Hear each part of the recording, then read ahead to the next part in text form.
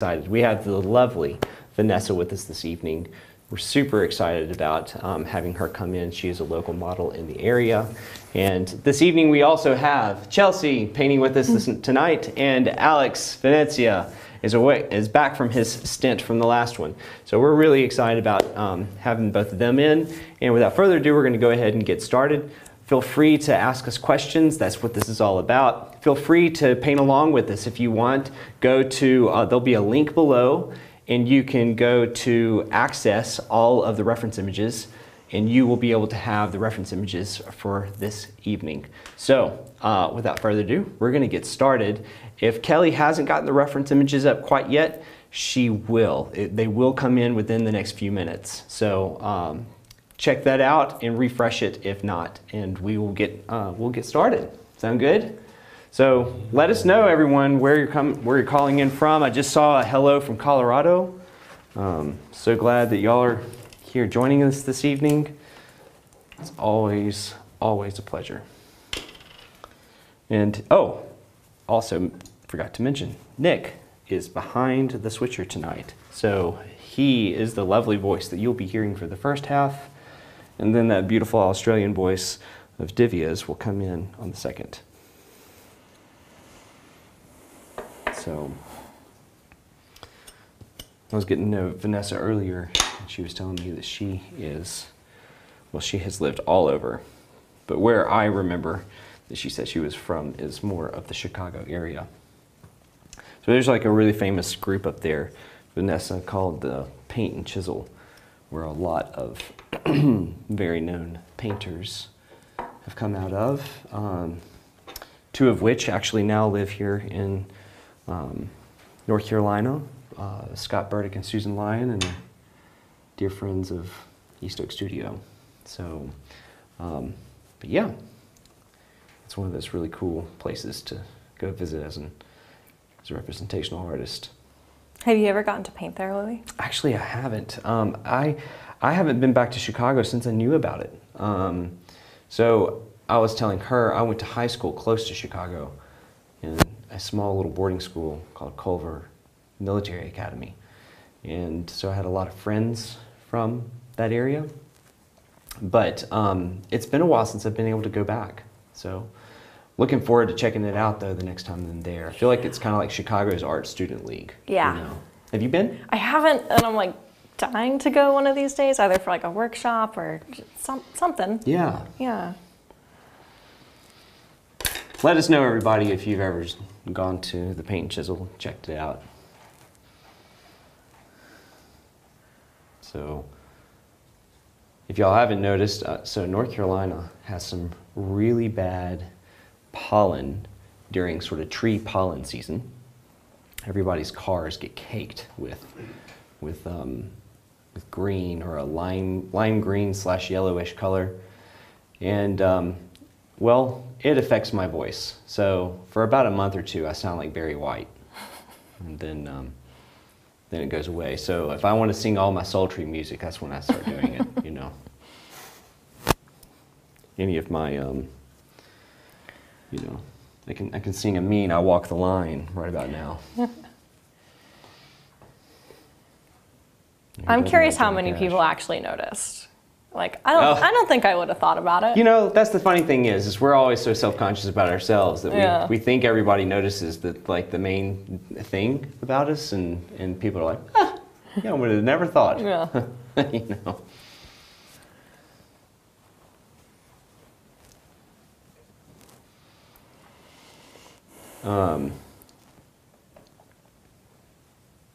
I was listening to a podcast about something very similar, and it was talking about basically the science behind that. And so they had a guy walk into this room that was designed to be like a psychological study, and everybody was in this waiting room for the psychological study. But what they didn't realize is that was the psychological study. Yeah. So many times I feel like I'd be suspicious just going to the place, because I'd be like, at any moment, be like, this is the real psychological study that they don't want to tell me about. Yeah. But then they had one guy walk in, and he was wearing like this bright yellow t-shirt that had like a green monster on it. And they did this in multiple different sessions. and they wanted to see how many people noticed. And so they asked the person who was wearing the shirt, how many people do you think noticed? And they were like, oh, it was like at least 80% of the people would notice, because it's just an outlandish shirt. And only, I think they said only 3% of the entire audience of people that were there would ever notice what they were actually wearing. So it's like, wow, we're so, you know, conscious about ourselves, but when it comes to that. So I thought that was interesting. Yeah, I wonder how you design something like that, just because obviously when you have to control, right? You have to have a control group where nothing happens.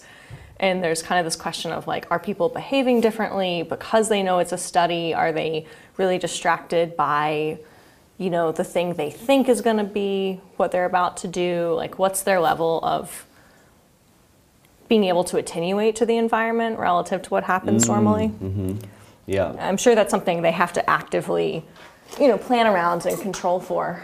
Absolutely. But yeah, I'm still curious, like, how exactly that would look. And I wonder, you know, because of course my memory could be mistaken on this, but I wonder if the other people that were in the waiting room were there for a study, or if they did it at a doctor's office and the only person that was a part of it was the person wearing the t-shirt. I think, so that would be interesting to see. Yeah, I think that, like, by definition, it would have, sorry for touching my mic, everyone who just heard that. Pow! Yeah, like, oh, darn it. But yeah, I think by definition, you have to have a degree of disclosure there, which means that people would probably be aware that something would be going on.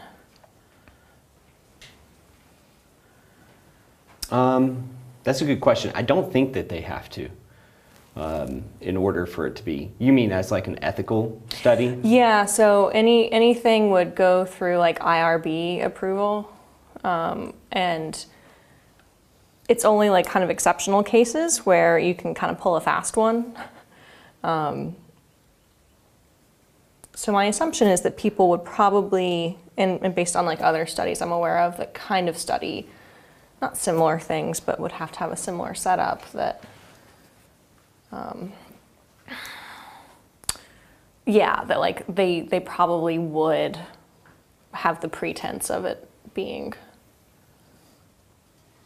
for something else that doesn't actually ever happen. Right. All you psychologists out there, chime in. We would love to hear your thoughts. Mm-hmm.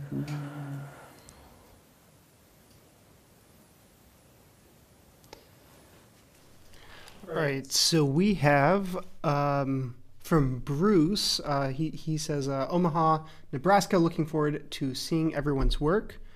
Joyce says hello from Mukilteo, Washington.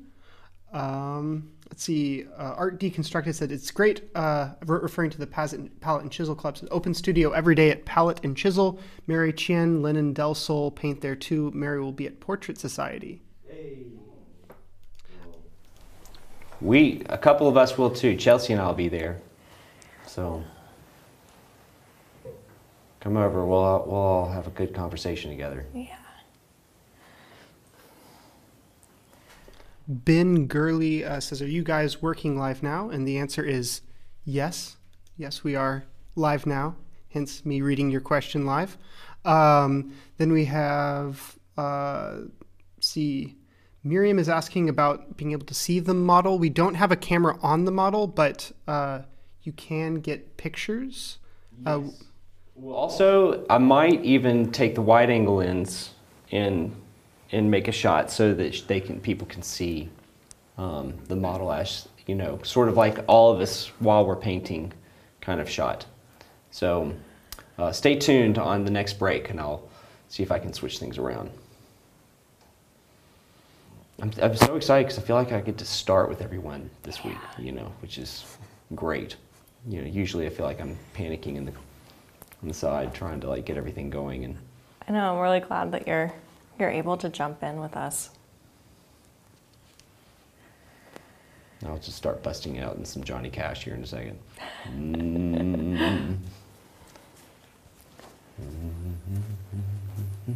I don't want to start singing I Walk the Line and then like YouTube like flag it as like, hey, you're singing a song. That would you be know. some impressive singing. Yeah, would be, wouldn't it? Yeah, hitting every note perfectly, where the algorithm picks up on me.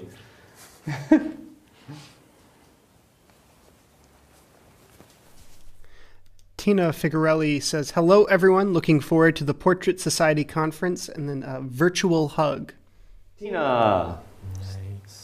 Nice to hear from you, Tina. Yeah, we're excited about seeing you.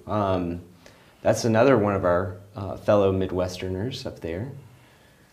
So, can't wait. Glad you're coming to the Portrait Society. Can't wait to hang out. So, you can just be like, just go check me out at the bar. That's where I'll be. Not really. Usually, I'm usually out like on the balcony with some friends at nighttime. I feel like you go to the Portrait Society, you go to learn, but really you just go to hang out after all the sessions. Yeah. You know, that's like the most fun part of most any conference is the relationships.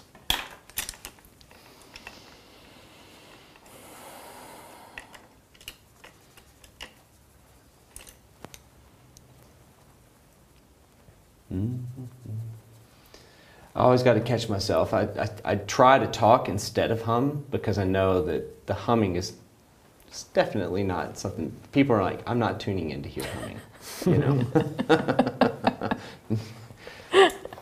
Now you know exactly how I am in my own studio.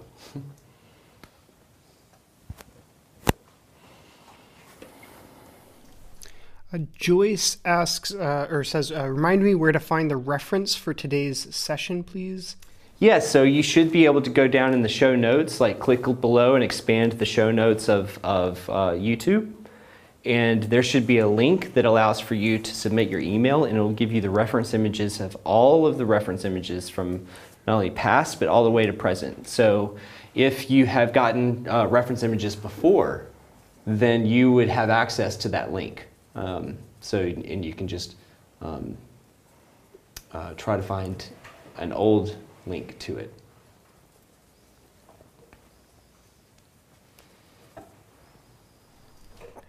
Then Thelina says, great to see you all. 3:41 a.m. here in Sri Lanka. And if Lewis had told me that this was at 3:41 our time, I wouldn't show up. So props to you. Well, we appreciate the loyalty because that is some super loyalty right there. That's a super fan. Thank you so much for joining all the way from Sri Lanka. Yeah, I wonder if it's like they woke up or they just never went to sleep. Yeah. So let us know your personal habits of insomnia if you have it. But glad you do if that's why you're up. If it means that you get to join and have a good time with us.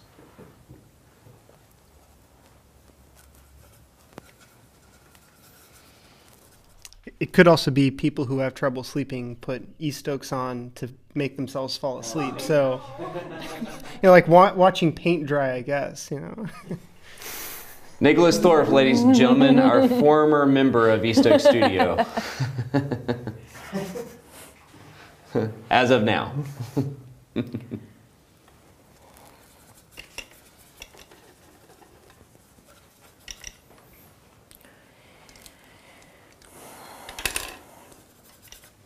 You know, you always go in with all these like ambitions of like this masterpiece that you're going to create, and then all of a sudden you start and you're like, oh. I had such high hopes. Yeah, it's a mood. I think every painter who has ever picked up a brush has had that moment of just like that blank canvas and going, oh, the possibilities. Yes. And then you start putting that brush to canvas and you start making decisions and you're like, this, I saw it going differently in my head.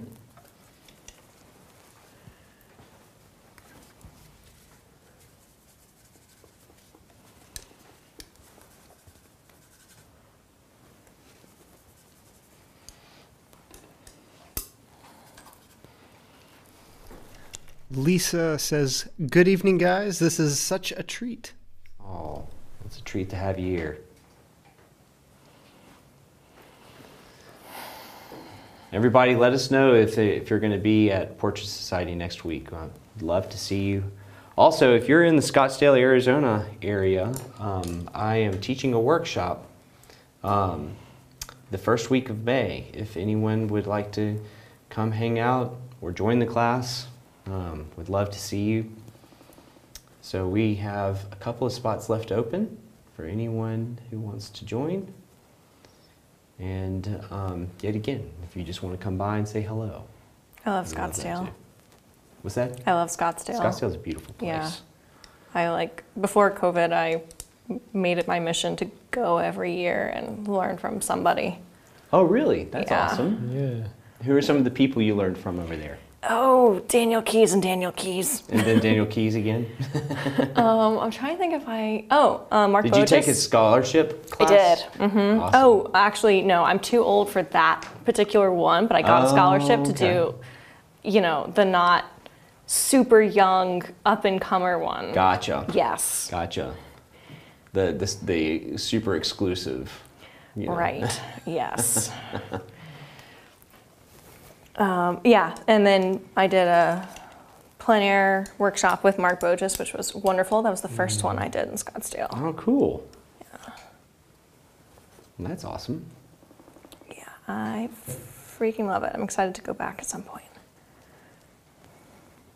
Yeah, do you have anything scheduled in the future, or are you just kind of like hanging out for now? I'm going to go up to Grand Rapids, Michigan, and take a workshop with Carol Anderson this summer. Oh, cool. Yeah. Yeah, excited to learn some more expressive painting techniques with her.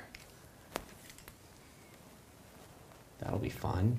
Yeah, I am excited about it.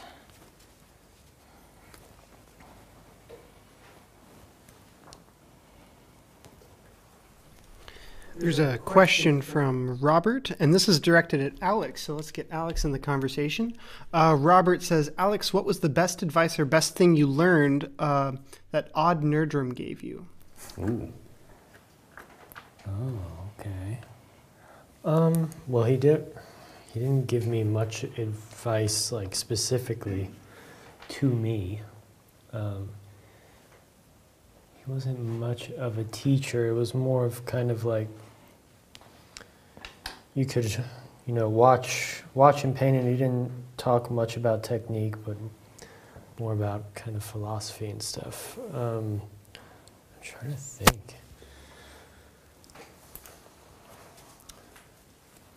It's not any one specific thing he said, and I know I've said this before, but it's more of just me being able to watch him take a very kind of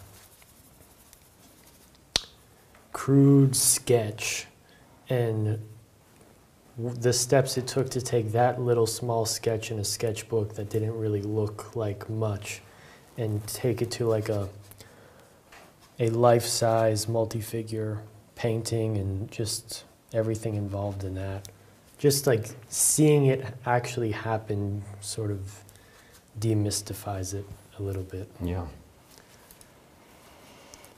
So much of that, I think that's the demystifying aspect of it. So much of being able to observe and see that it just can be done, that it wasn't like a magic wand that did it. Yeah.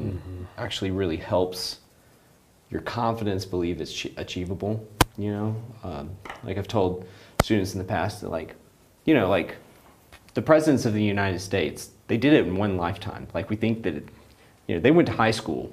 Like they didn't go to like some special place, and they went to high school. They did, they went to an elementary school, they went to high school, they went to a college, and like they just took steps, but they achieved it in one lifetime. Like they achieved it all in just knowing relationships and seeing people. Sometimes it feels like these people like lived multiple lifetimes to get to where they are, and so now do they have advantages and all sorts of things? Well, I mean that's a different conversation. But my point being is that like the things that happen, Rembrandt didn't live 3 lifetimes, you know, to get to where he was. He did it in one, so people were human. They made mistakes and they were bad at one point. You know, all the masters were bad at painting at one point. Yeah, I really enjoy getting to dispel the myth that someone just comes out working this way. Yeah. Yeah.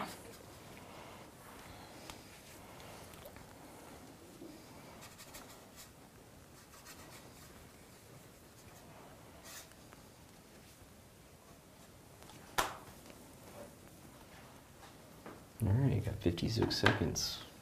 So everybody, we're gonna, when the timer goes off, we're gonna take a quick break, quick 5-minute break and put it on mute. I will relocate one of the angles so that y'all can see the model and sort of a wide angle for everybody. And Nick will every so often switch over to that angle so everyone can see.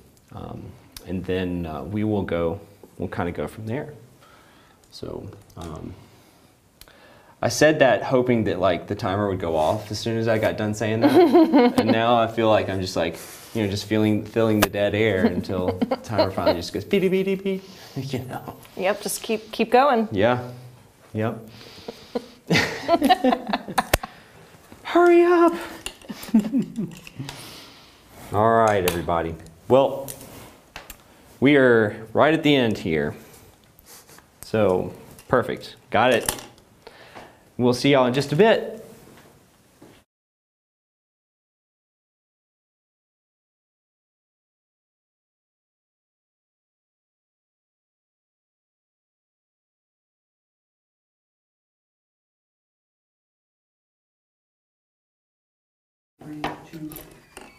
We'll see if that makes it better or worse. Yeah, it might make it worse, you know, so tell me if it does. If it does, I will most certainly take it away.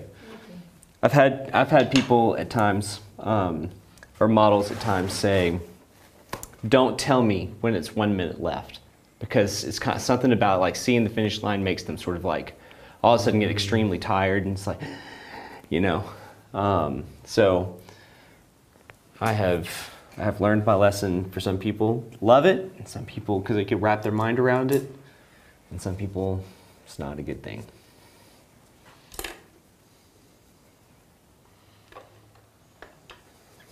All right. I love how her hair transitions into the background. It is the most beautiful color. It is, isn't it? So Yeah. silky.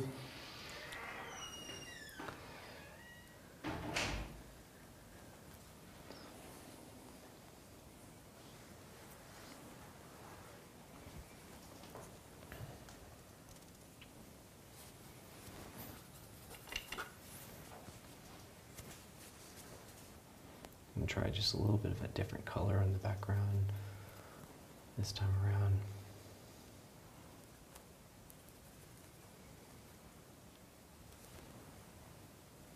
This is me verbally processing like you do on Yeah. Twitch, you know? Yep. So if y'all all of a sudden start hearing me like, yes, yes, no, no, stupid, stupid, you'll know what's going on.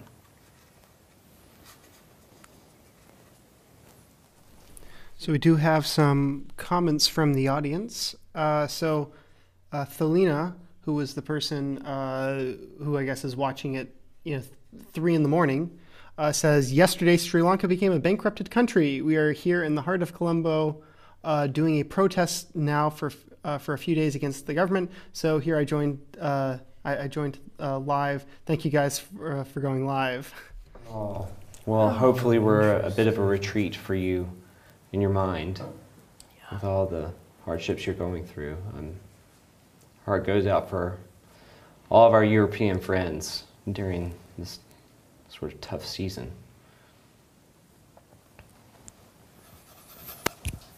Then we also have, let's see, Sue asks, just says, hi from the Plains, Virginia. Excited to be watching painting from Life Live. Same time zone and same pollen.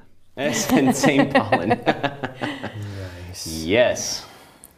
I'm so sorry. Yes, I apologize. that you have to be a part of that same pollen. I hope your voice doesn't turn into Barry White too.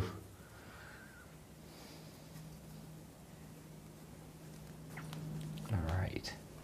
All right, let's see. We also have Paul says, hi from Michigan. Love watching East Oaks live. I always love having you, man. And then Thelina says, what are the favorite paint brands of all you guys? I recently got a set of Rembrandt. Any thoughts in general? I don't want to be a brand endorsement.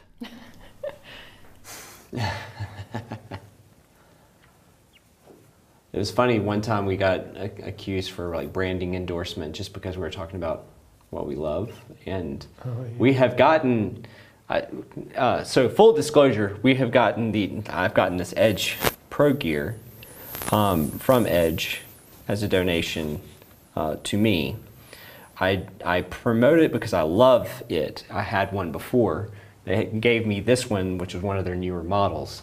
So now that I've said that, so I don't get in any trouble with anybody, as far as paint brands are concerned, I use a lot of Old Holland and Michael Harding as some of my main brands.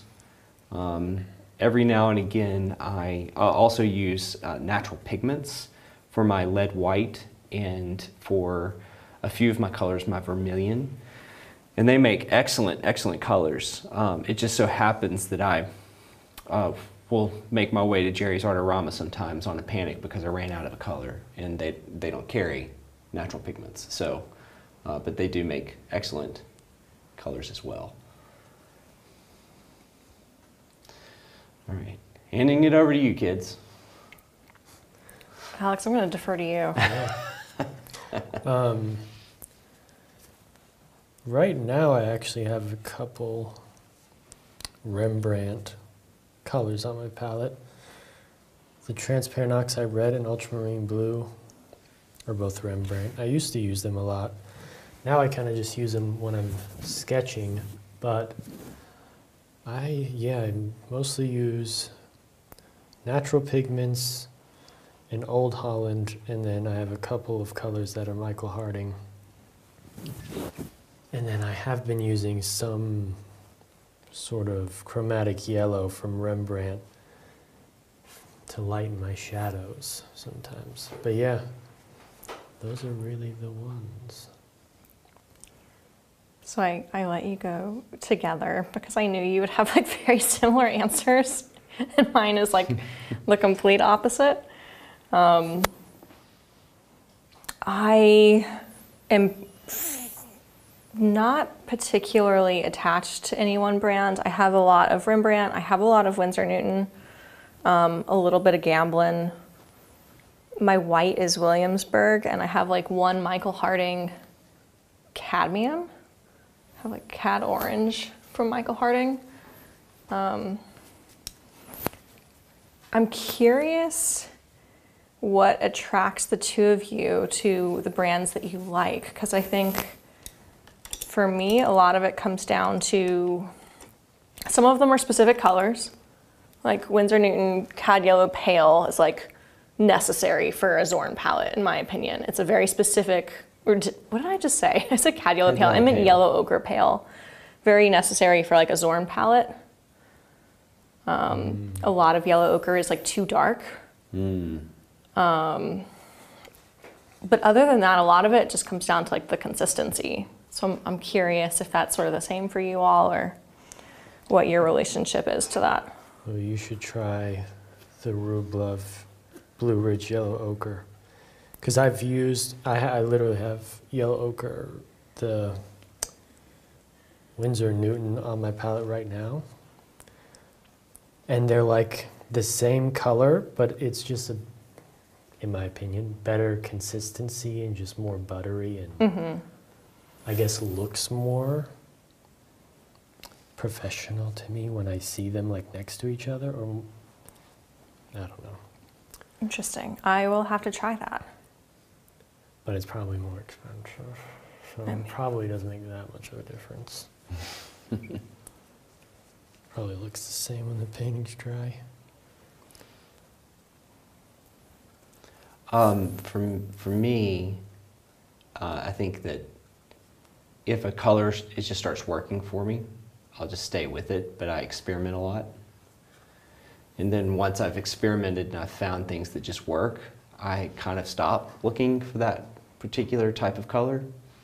And so I just kind of stick with whatever it was, the brand, because I start getting used to how it paints and how it looks and, you know, how I can control it. So I think there becomes a certain time. I think you can paint with almost anything if you know how to, as long as it has good pure pigment in it.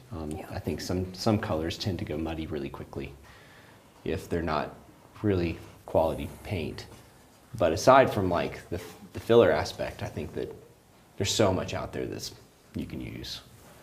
And it just becomes down to preference after a while. Yeah, like there's the oxide red that I use from Rublev is, I used to use this Rembrandt one all the time, but that one, I saw someone using it in a video and it was like just so much darker and richer. And that's what I use it for, is to make my rich darks. And that's like the only company that I've tried that makes it that dark. Yeah. And so yeah, it's just those little things. What color was that? The transparent oxide red. I've been needing to try their version of transparent oxide red because I use that so much on my palette that it'd be good to have a good one that does the exact same thing. I use it for making really dark colors. It's a great point. Do you all have kind of the traditional earth tones on your palette too? Like, do you have like a burnt sienna, burnt umber, in addition to the transparent oxides? The most neutral I have is a raw umber, and I use a raw sienna. And then my raw sienna is sort of my opaque ochre that I use in the lower scale of my values. And then pretty much I use an ivory black as my sort of neutral blue. Gotcha. But I can mix any of those to get any more neutral that I need. So. Yeah, I used to use burnt sienna, and then I replaced it with the transparent oxide red. So it's kind of, yeah. Yeah, more that's replacement. That's definitely been my experience, and I was like, I had a feeling you all might use them, and I was curious how and why, but yeah, that makes total sense.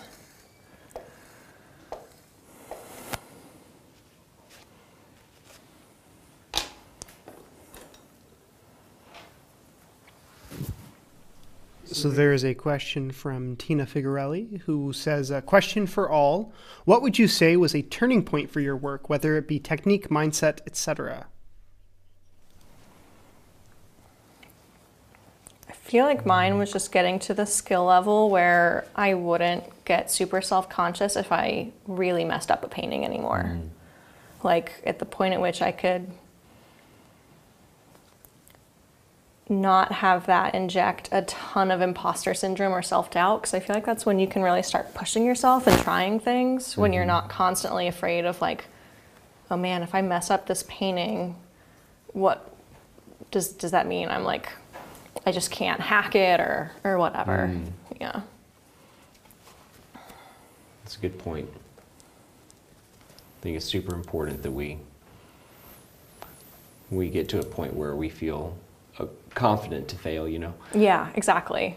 I think I heard this recently, and I've heard it before, but the reminder of it recently is kind of solidified it back in my head, where Michael Jordan made 8,000 shots when it mattered, like when it was going to be like winning the goal, like winning the game, you know, game-winning shots, you know. He actually attempted 28,000 shots, meaning that he missed 20,000 of the shots, you know, and only made 8. And there's another very similar statistic to like Babe Ruth. How many times he struck out is just astronomical compared to how many times he hit the home run.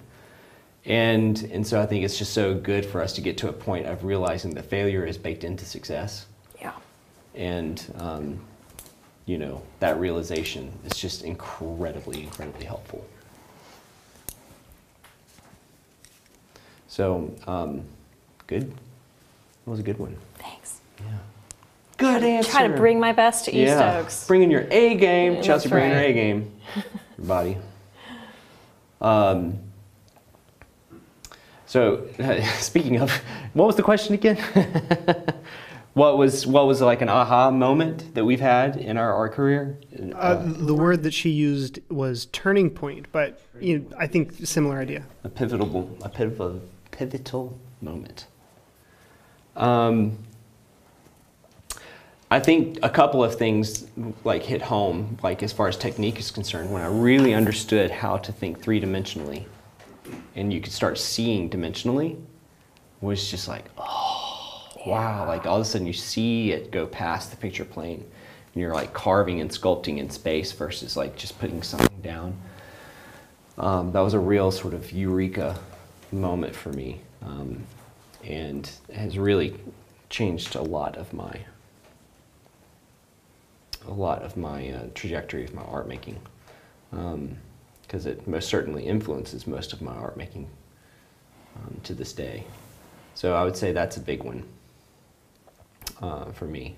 But another one that's kind of similar to Chelsea's is that you get to a place where you feel like, you know, there's so many times where if you mess up, you're scared, you're in a state of being scared of not knowing how to get back on track. But there's a time at which you get good at understanding how to get yourself back on track and how to right the ship. And that is quintessentially helpful. So especially when you're like having friends and people critique with you and they're like, oh, I think you should do this thing. And you actually know what to do that thing that they're talking about, you know. Versus it being like, okay, that's awesome. How do I do that? You know, and there's a lot as a student that you feel that way. You feel like, I just don't know how. I understand what they're saying, but I don't know how to like actually do the thing that they're talking about. Yeah, I remember in like a Daniel Keyes workshop, he said that he didn't think the skill was in like making the loose painting. It was in being able to take a painting too far, get it too tight, and then loosen it back up. And I've been like thinking about that ever since he said it. It's kind of like tuning the guitar out of tune. Yeah. And because it helps you get it back in tune. Yeah. You know? Yeah. Yeah, I would say, I had no idea what to say for a second. Then there's this mind shift of kind of when you start a painting and it's all these big shapes and big forms and painting loosely and learning how to kind of, once you get that down, switching like this switch in your head, like, okay, now it's zeroing in, maybe go part by part, and now it's time to kind of like switch from like big shape mode to small subtlety shape mode. And I feel like, and there's times where I'm painting something that I think should be painted loosely, like a shirt or something like that, and I'm just repainting it over and over again and then I'm like, okay, I need to stop and take a break and then come back and sort of zero in and dial in on these like small parts. Yeah, I feel like what you said, Louis, really made me like that was like what unlocked that kind of thinking that Alex was just talking about. And I feel like that's still very much, I'm in the middle of that happening of like, oh, this has to be a soft edge, or I have to paint this loosely because this is what the form is doing in space. Right. Yeah. There are so many times, even in my career presently, where I will be off track and visually I don't know what to do, but logically I can literally like a Sudoku go, okay, well, if this is going to be this, this has to be that. And if that has to be this, then this has to be that. And then all of a sudden, you're starting to logically step your way out of it. And then to the point where you now can see it. And then you're like, oh, now I see it. Now I can like, you know, intuitively go. I love that. Yeah, I have this like weird sneaking suspicion that like for all we talk about the artistry of what we're doing, the more you learn about painting, like the more you feel like, oh, there's a correct answer to this versus like, I don't know, do whatever you want. Yeah, right. Yeah, which is weird. I still feel weird thinking about that, but that's a different story.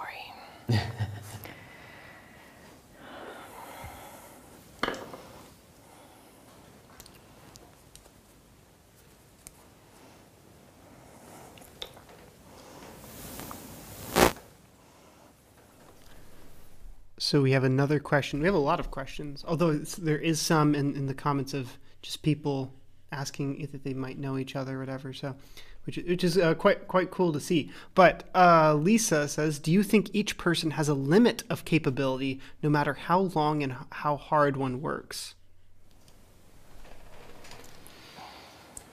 Ooh. That's like, I think, everyone's fear.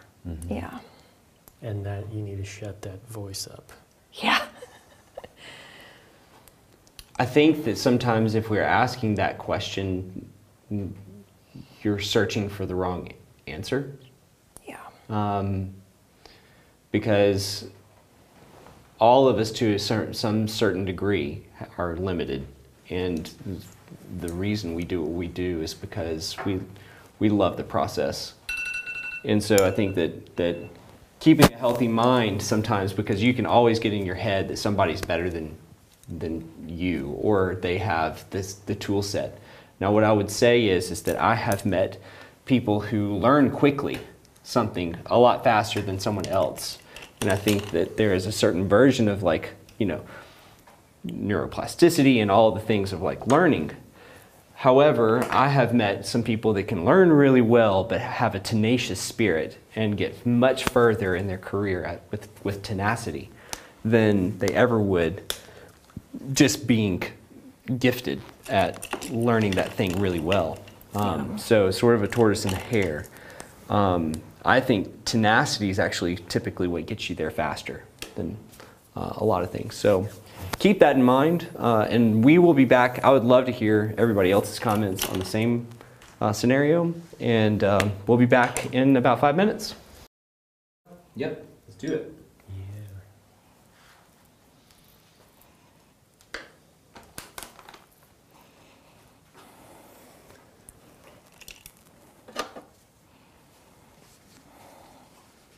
This is Vanessa's first time modeling, and she's doing a fantastic job. Yes.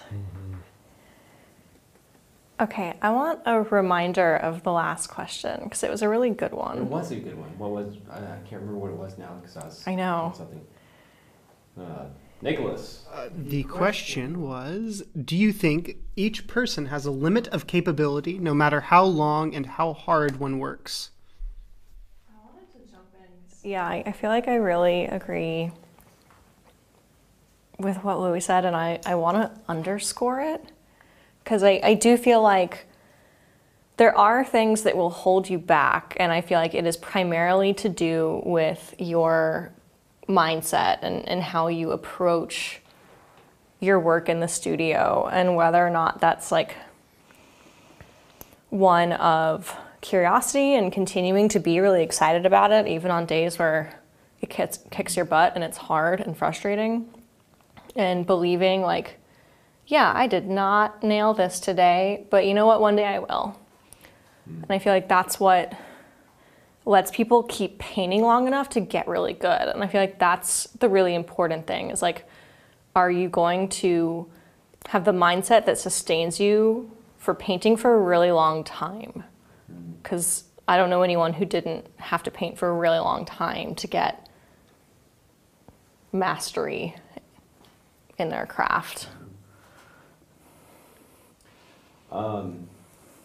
Also, to add to it, the one thing I would like to say is that the other way to think about it is all of us are limited.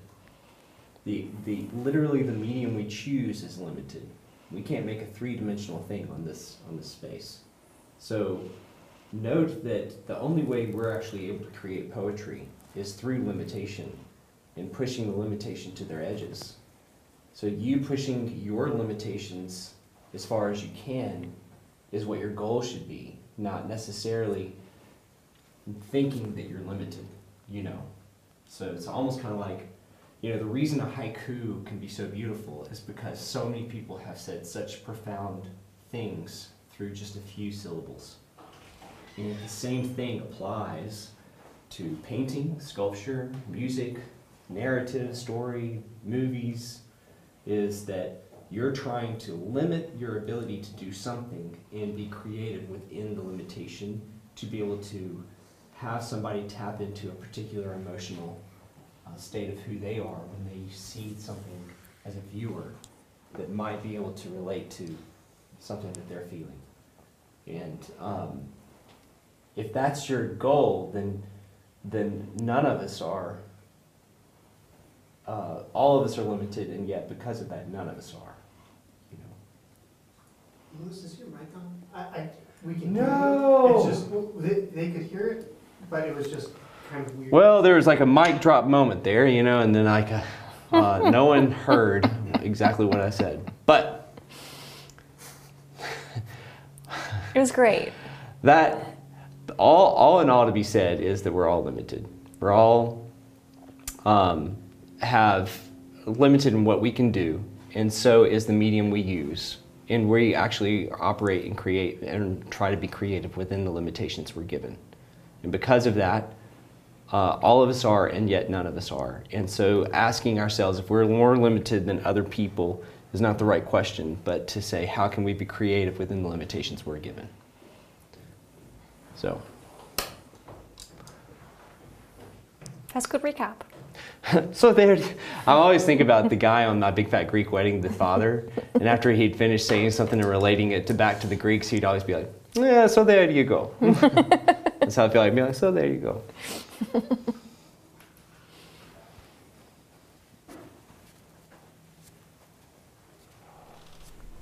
Tina Figarelli says, I hope everyone in the chat is having a great day. It's really rainy here in Chicago.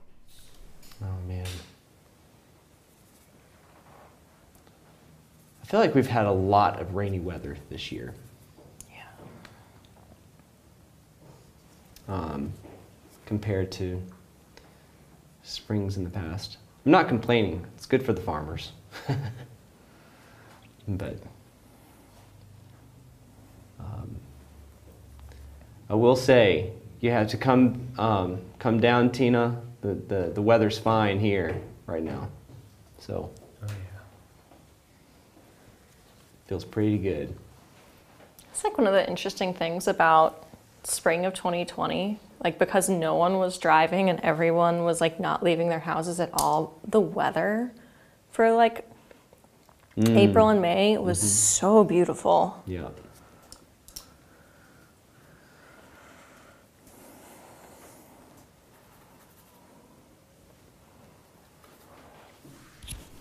Another question from the audience. Lakshan says, hi guys, I have a question. I face difficulties when the oil paint surface looks unevenly glossy after a few days. Some areas are glossy, some areas of the painting looks absorbed and dried. I know that problem well. I've experienced that many times in my own paintings. Typically, I wouldn't, you know, I would say the quick answer to that is you can oil it out with like something like oleo gel, or do a thing when you're about to paint in an area, do a thing called couching, which is adding a little bit of pigment to the oil so that it doesn't yellow your painting too poorly. I wouldn't oil it out every time you see the issue unless you're actually going to need it for context, due to the fact that it can yellow your painting by doing too much oil too many times in an area.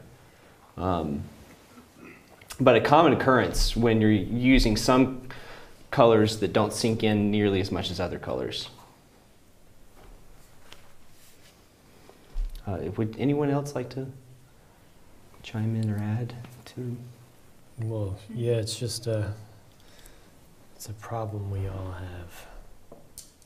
And just have to like strategically oil out the parts that you need to see for the part that you're working on. And try not to do it too much and just, yeah, balance it. But oh yeah, is that a problem?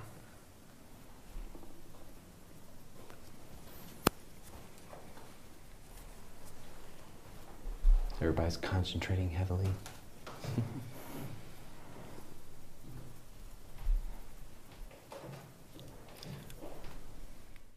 Another question is what colors would you mix for her silver hair without making it gray/blue when mixing titanium white and ivory black? I would absolutely make her hair blue. Yeah. I see a lot of blue in her hair. That's exactly what I was thinking. I was Yeah, like, I've already too. added a ton of blue. If you notice, I Yeah. even have like a blue mixture over here Yeah. that I've added into her hair. The reason I say do that is also because she has such a cool color in her hair. In order for the skin to look warm, because there's like a beautiful contrast between her fair, sort of pinkish skin to the hair that you need to shift the hair as cool as you can without it feeling just incredibly blue, so that you actually create that rich, like pink fairness in her skin.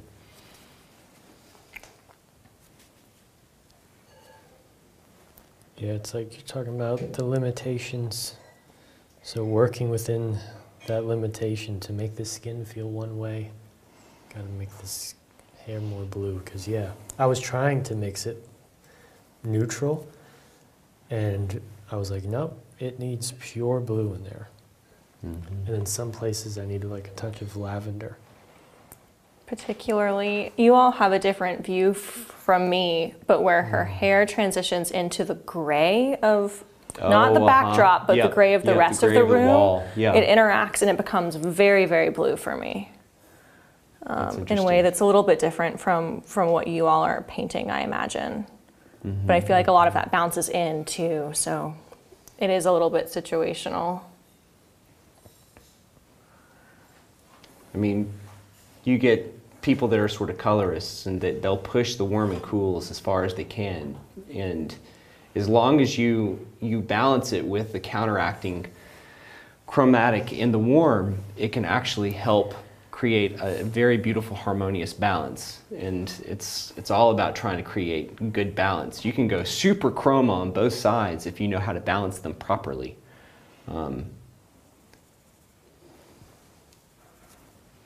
So I think a lot of people get to this idea of, oh, I can't be very chromatic, or I can't be, like super neutral and tonal, and honestly, you can either do both. It's really, how do you want to paint, and then learn how to paint in that context.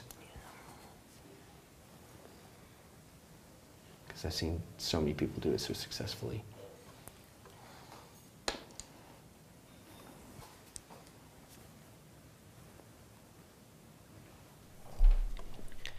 Tina, in response to the comments about coming down here, she says, I'm worried about the allergies down south. Perhaps I should bring my allergy pills to Georgia. Zyzol can do wonders, let me just say. I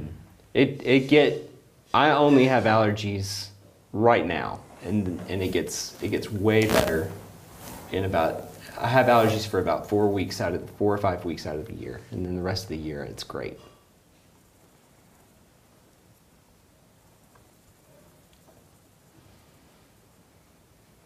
But it's funny, I've never had allergies until I moved to North Carolina.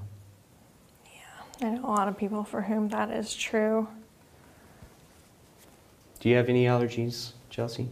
I actually found out that I did after thinking that I didn't have any, which is apparently kind of common. You can have things that are just below the threshold of like what you actively notice. Mm-hmm. So yeah, it turns out I'm kind of a little bit allergic to a lot. Really? But I just never There you have go. like a strong reaction in the spring, Yeah. or, the reaction I do have isn't like being sniffly or whatever. Mm-hmm. So yeah, I'm like doing okay right now, which I'm very grateful for, but also it's always like a little bit of a pain. Yeah. I hear you.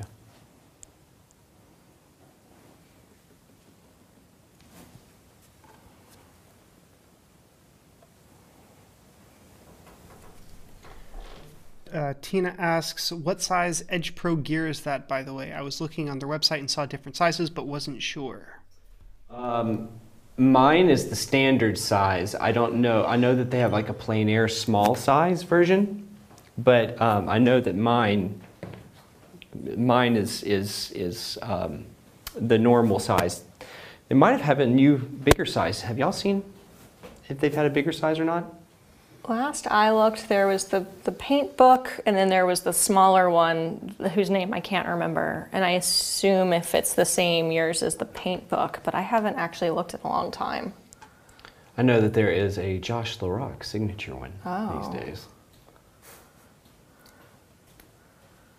Or my old buddy Josh. Josh is a co-founder of East Oak Studio, so he's got himself a signature version these days.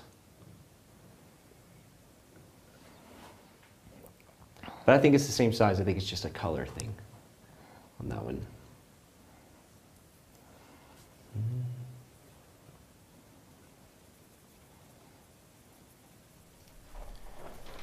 All right, Sam says, hi from North Carolina. And Sue asks, do you tend to use transparent oxide red instead of alizarin crimson to make your darks? Ooh. I use both. But I would say if I'm making trying to make a neutral, ultramarine blue and oxide oxide red do a fantastic job going fully neutral if you needed it to. So so that's kind of a go-to when that happens. Yeah, my alizarin crimson replacement is permanent rose. Because the new permanent alizarin is, my understanding is it's just a variation on permanent rose, and permanent rose is a little bit more chromatic, and I'd rather have something a little bit more versatile. So I do not have alizarin crimson on my palette at all. Oh. Yeah, permanent rose is a beautiful color, though. Yeah, for a while I waffled on whether permanent magenta or permanent rose were the true primary, and I don't think either one's perfect, but after a while I realized permanent rose was doing just fine. I'm stuck with that.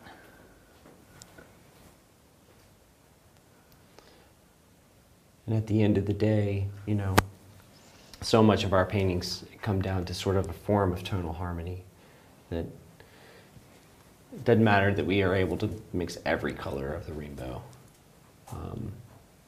But great to have it if you wanted that control.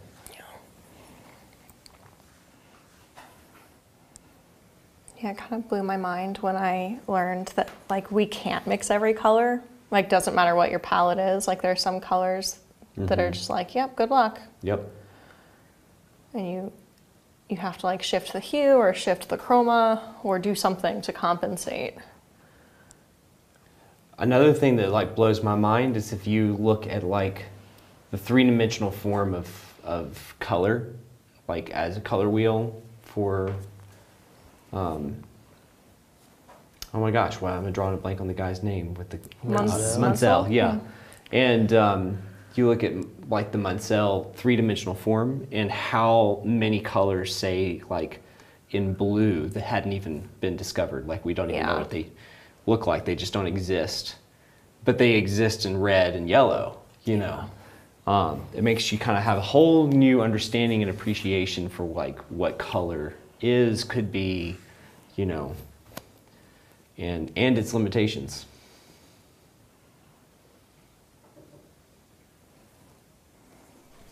Lisa has asked a follow-up question. Which brand of permanent rose? I have Winsor Newton permanent rose.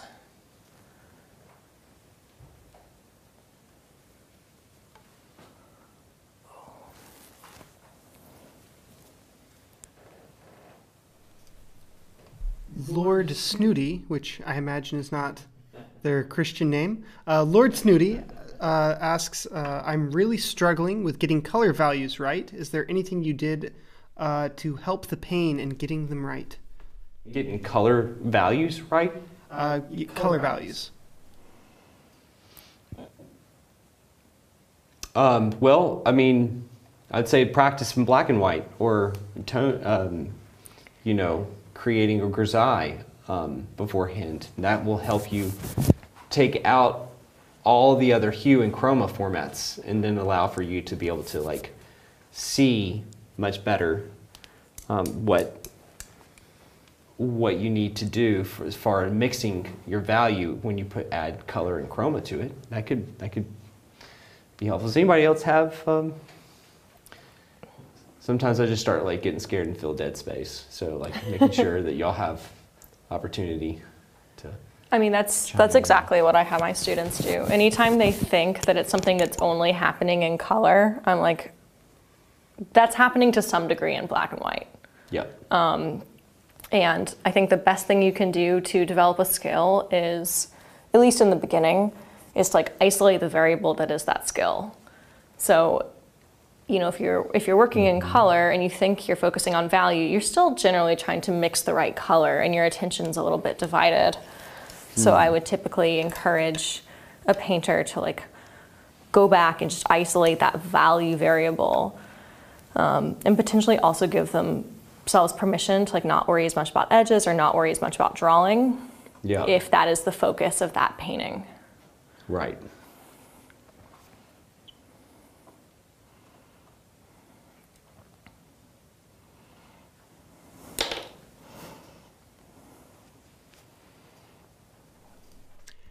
Figurative artist Benjamin Lester says, tell me about a painting nightmare you experienced and what you learned from it. I don't know if this is, I assume like an actual, just something that went wrong, but I am kind of curious if anybody has had a nightmare about painting as well.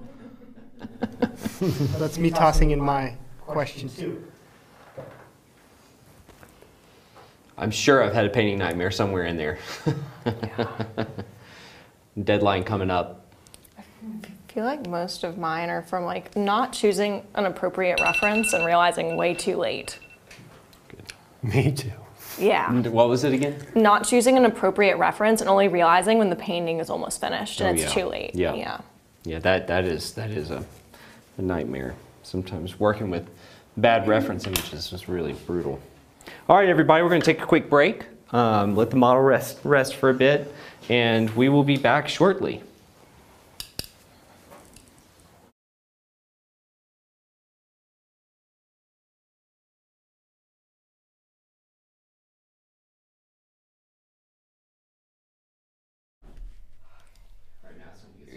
Yeah.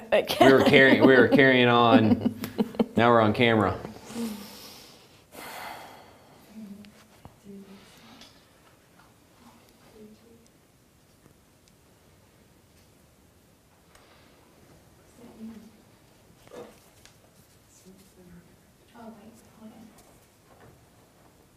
I always feel like when I get back that there's that one thing that I needed to get on break, but then I forgot while it was break time. And then I'm like, oh yeah, next time. I try and tell myself I'm not allowed to paint during break.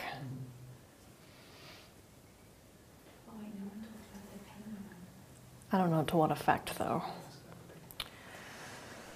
So back to the painting nightmares.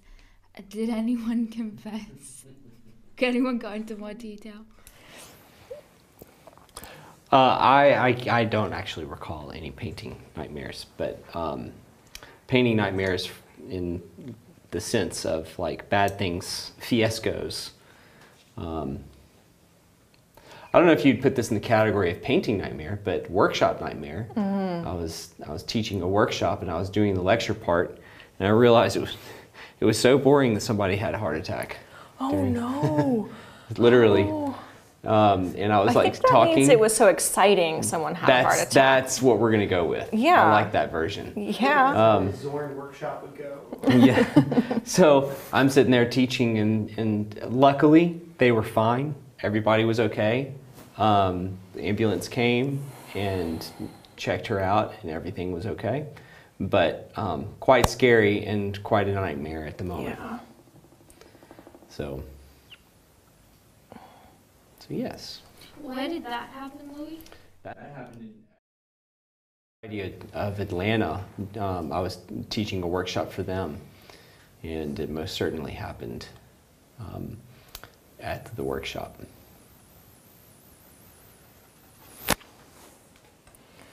What, did it feel like one of those moments where like you weren't sure what was going on for like a few seconds kind of thing? Well, yeah.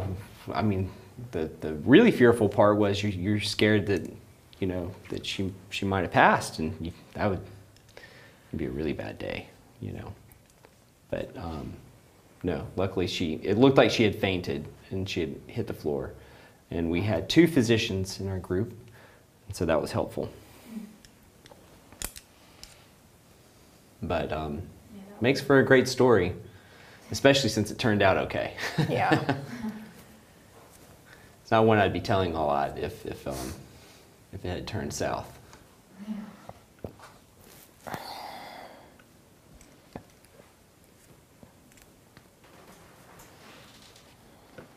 Okay.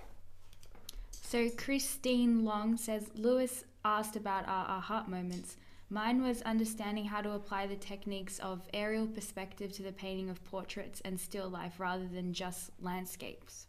No, giving some atmosphere. Yeah, that's interesting.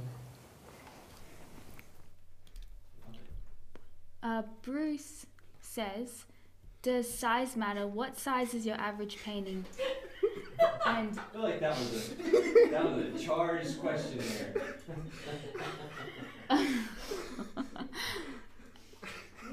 The size of the brush does not matter. and what does size matter? What size is your average painting? And is there any correlation to sizes and level of markets or gallery success? Meaning, do galleries prefer larger paintings over small? Ooh, that is a really good question. All right, so my gallery experience literally is more limited because I do a lot privately. But I do believe that in my experience of knowing many people in galleries, and Alex can probably lean in more on this, and probably you can too, Chelsea, but that smaller works take up less real estate on their wall and are a little bit more in a price range that hits a larger demographic. So because of that, I do believe galleries often, unless the gallery has a collector base that is much more affluent, I do believe that they tend to do better. So, Alex and Chelsea, take it away. Alex, I want to hear your thoughts on this. Yeah,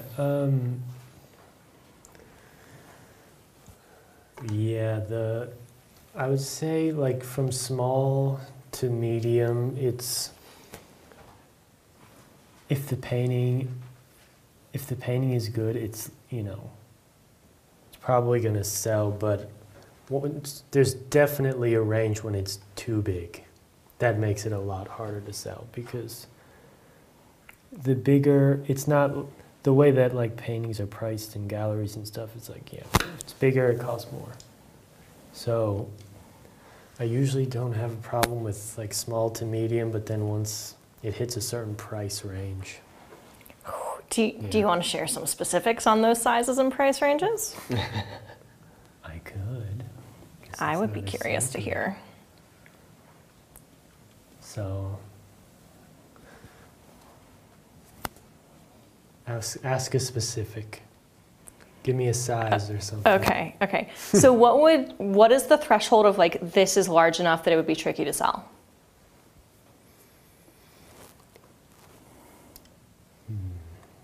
Probably like a bit over 24 by 36. Okay. In my, like what my price range is now. Mm-hmm. So you think it's a little bit more tied into price than size necessarily? Yes. You want to share what price that would be? Yeah, let me think. Well, I think it's like the closer that is where it starts to get near 20,000. And that there up is where it starts to get harder Gotcha. to sell. But then, yeah, I'm sure there's a size thing if you're someone who does really large work where people just have nowhere to put it. Yeah. It's interesting because I assume if you are an abstract painter, like this conversation is entirely different, where people want things to put over their sofa or, you know, over the mantle or whatever. And typically, like abstract work will be priced differently.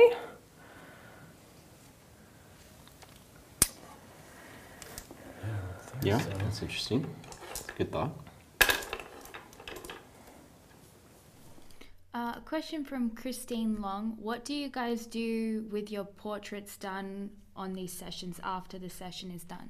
That is a great question. So East Oaks likes to put these out for these YouTube videos for free with no advertising on them. And we pay for the models and all of those things. And so in turn, we do offer these demos as an opportunity to purchase through East Oaks so that East Oaks can support, or it goes 100% to supporting East Oaks. Now, it also goes to a portion, the larger portion of it goes to the artist as well to support the artist. So, so if the artist decides to do it, 100% of mine goes towards East Oaks. So, but yes, all of them typically in the past have gone up for sale for that reason. Good question.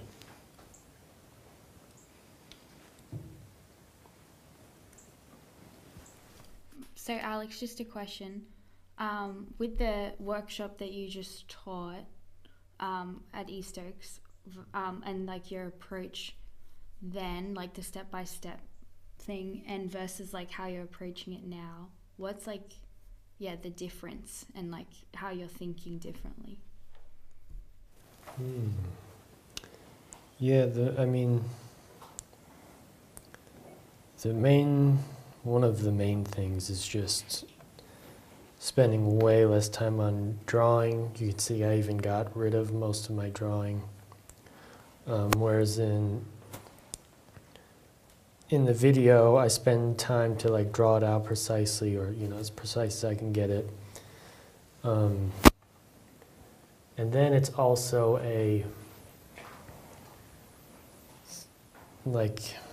I'm thinking about a like general block-in layer and then letting that dry and then doing kind of smaller shapes and then working into the block-in. So it's sort of a 2-layer method, whereas this I'm just going for everything all at once. But I mean, a lot of brushwork things and edges and stuff, I'm attempting it now, but just a lot more loose.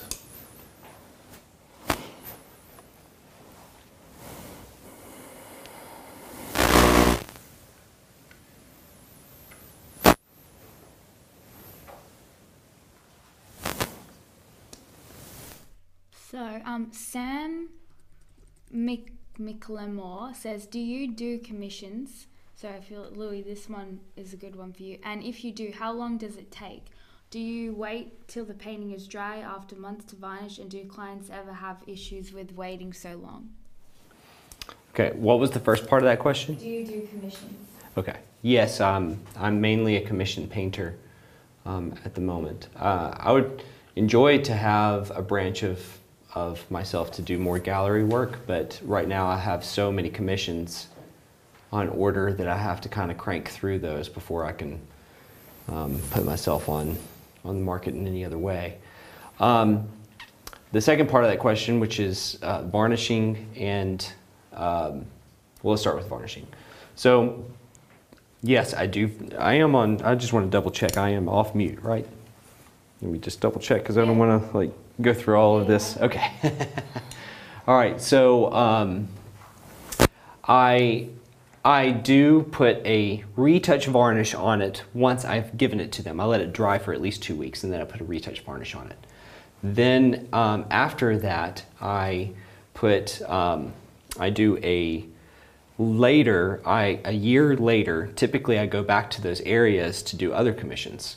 And so when I do that, I usually call those other clients back up and say, hey, I'll come by and I'll put on the final varnish on your painting. And I use Conservar as my varnish that I use with natural pigments. So it is the same kind of varnish that a lot of museum restoration craftsmen use for their work. So it's a really high quality varnish, and I like it better than Gamvar because the tensile strength of, I mean not the tensile strength, the surface tension of it is less than Gamvar. So what happens with Gamvar sometimes is it beads up, and especially if you paint really softly or thinly. And so because of that, I try to steer clear of it. Will you, because Gamvar requires a weaker solvent than Conservar, do you remove the Gamvar first, or do you go ahead and put Conservar on top of it? Well, I don't use Gamvar in the first layer. I use retouch varnish. Oh, okay. However, you most certainly can use Gamvar on top of Conservar, and they, George O'Hanlon, who owns Natural Pigments, actually recommends, he has the equivalent version, the same chemical compound as Gamvar. And he recommends doing it on the top because then that is a sacrificial layer to the underlayer that only requires a lighter solvent to remove it. Yeah. So in 10 years you can remove that layer and then go back and put another one on, and then you don't have to touch the varnish underneath it for like 30 years or 50 years or something. Your varnishing video is like the best, by the way. Thank you. Yeah, I have people ask me about varnish all the time. I'm like, I have a little YouTube video about it, but if you want the lowdown, go watch the E. Stokes one. Oh, that's awesome. Thank you, Chelsea. That's sweet of you. Welcome. Send them this way. I intend to want to get back into creating more of those videos because I think that they're so helpful for people. Yeah.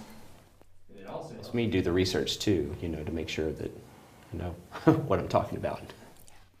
So Lisa Zakur says, any advice on pricing small to medium paintings if you are not known? I have an answer for this. Do it. Okay. Oh, look, anytime you have an answer and I can paint, I'm cool with it. I know, but I feel like Alex is like perfectly content to let me like take up space and talk, but I talk far too much, and usually it's because I get nervous when there's dead air. So anytime you want to jump in and go right away. All right. So my answer to this would be, first, know your market. So like do market research, see what pieces sell from artists who are also emerging in your market. And whatever your market is highly variable. That market could be your like local art scene, it could be the art fair you're going to, it could be the gallery you're showing at, it could be the whole internet.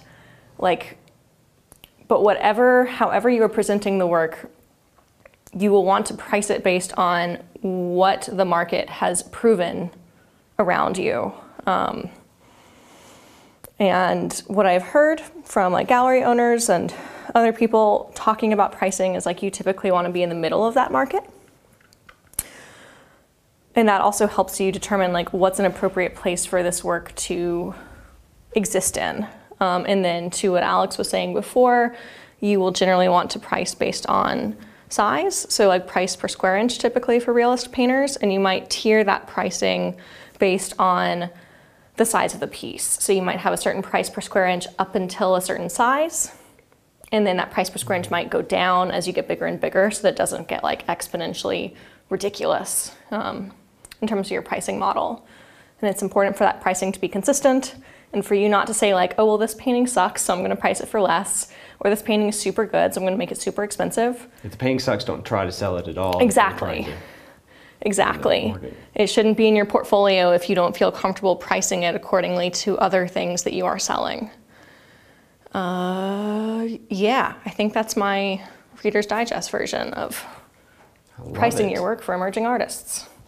Yeah, it's funny. I remember, like, when I was first deciding I wanted to sell work, I'd be looking wherever I could to see what other people's prices were that I thought were around my skill level. Mm-hmm. So yeah, that's such a good answer. Thank you. Yeah, that was awesome. And Bruce says, thank you for the pricing discussion. This is very missed in workshops and other forums. Happy to help. Chelsea, maybe we'll have like a video day where we can do just that and make a little video on it. I would be happy to be a part of that. Oh yeah, that would be cool. And so Sue Braswell says, my husband gave me 2 East Oaks live session paintings for Christmas. Thank you for making them available. I love them. Oh, that's Aw. awesome. Yeah, It's our honor. We're happy that you've invited us into your home.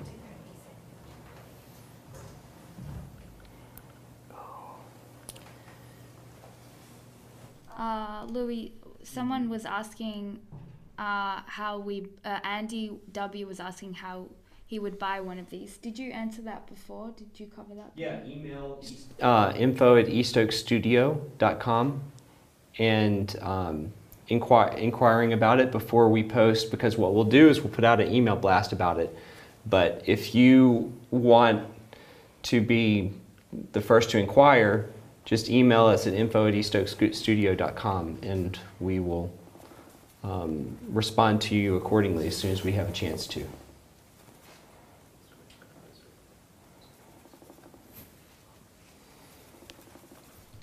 So Chelsea, are you going to Portrait Society next week? I am, and I'm devastated that you and Alex won't be there. Yeah, But I'm really sounds looking fun. forward to it. That'll be fun. It'll be my first one. Oh, really? It's your Yeah. first one? Yeah. Well, that's going to be awesome. Yeah, I felt like you'd been before. You'll be like, my people. Yeah. Okay, everybody, we're going to take a quick break. Okay, cool. Speaking of Portrait Society, Chelsea, you more of on the introverted scale or? I feel like it's changed during COVID. Like it's made me really prioritize like meaningful social interaction. So I'm like a total hermit, but I think I can come off as kind of extroverted. Gotcha. You're an introvert extrovert. Yeah. So yeah, I do anticipate being very tired talking to a lot of people I don't know well yet. So Michael Klein, when we would go, you know, he'd be my roommate often. And I'm, if you haven't noticed, extreme extrovert. And so I'd be around people just like a vampire sucking the energy out of everyone.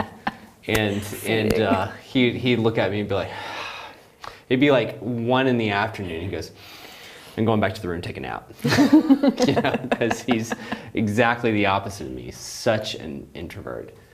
I'd be like, okay, have fun. And I would just be like charged till like 1 or 2 in the morning talking to people. And then like as soon as I leave people, it's like I've taken the plug out of the outlet.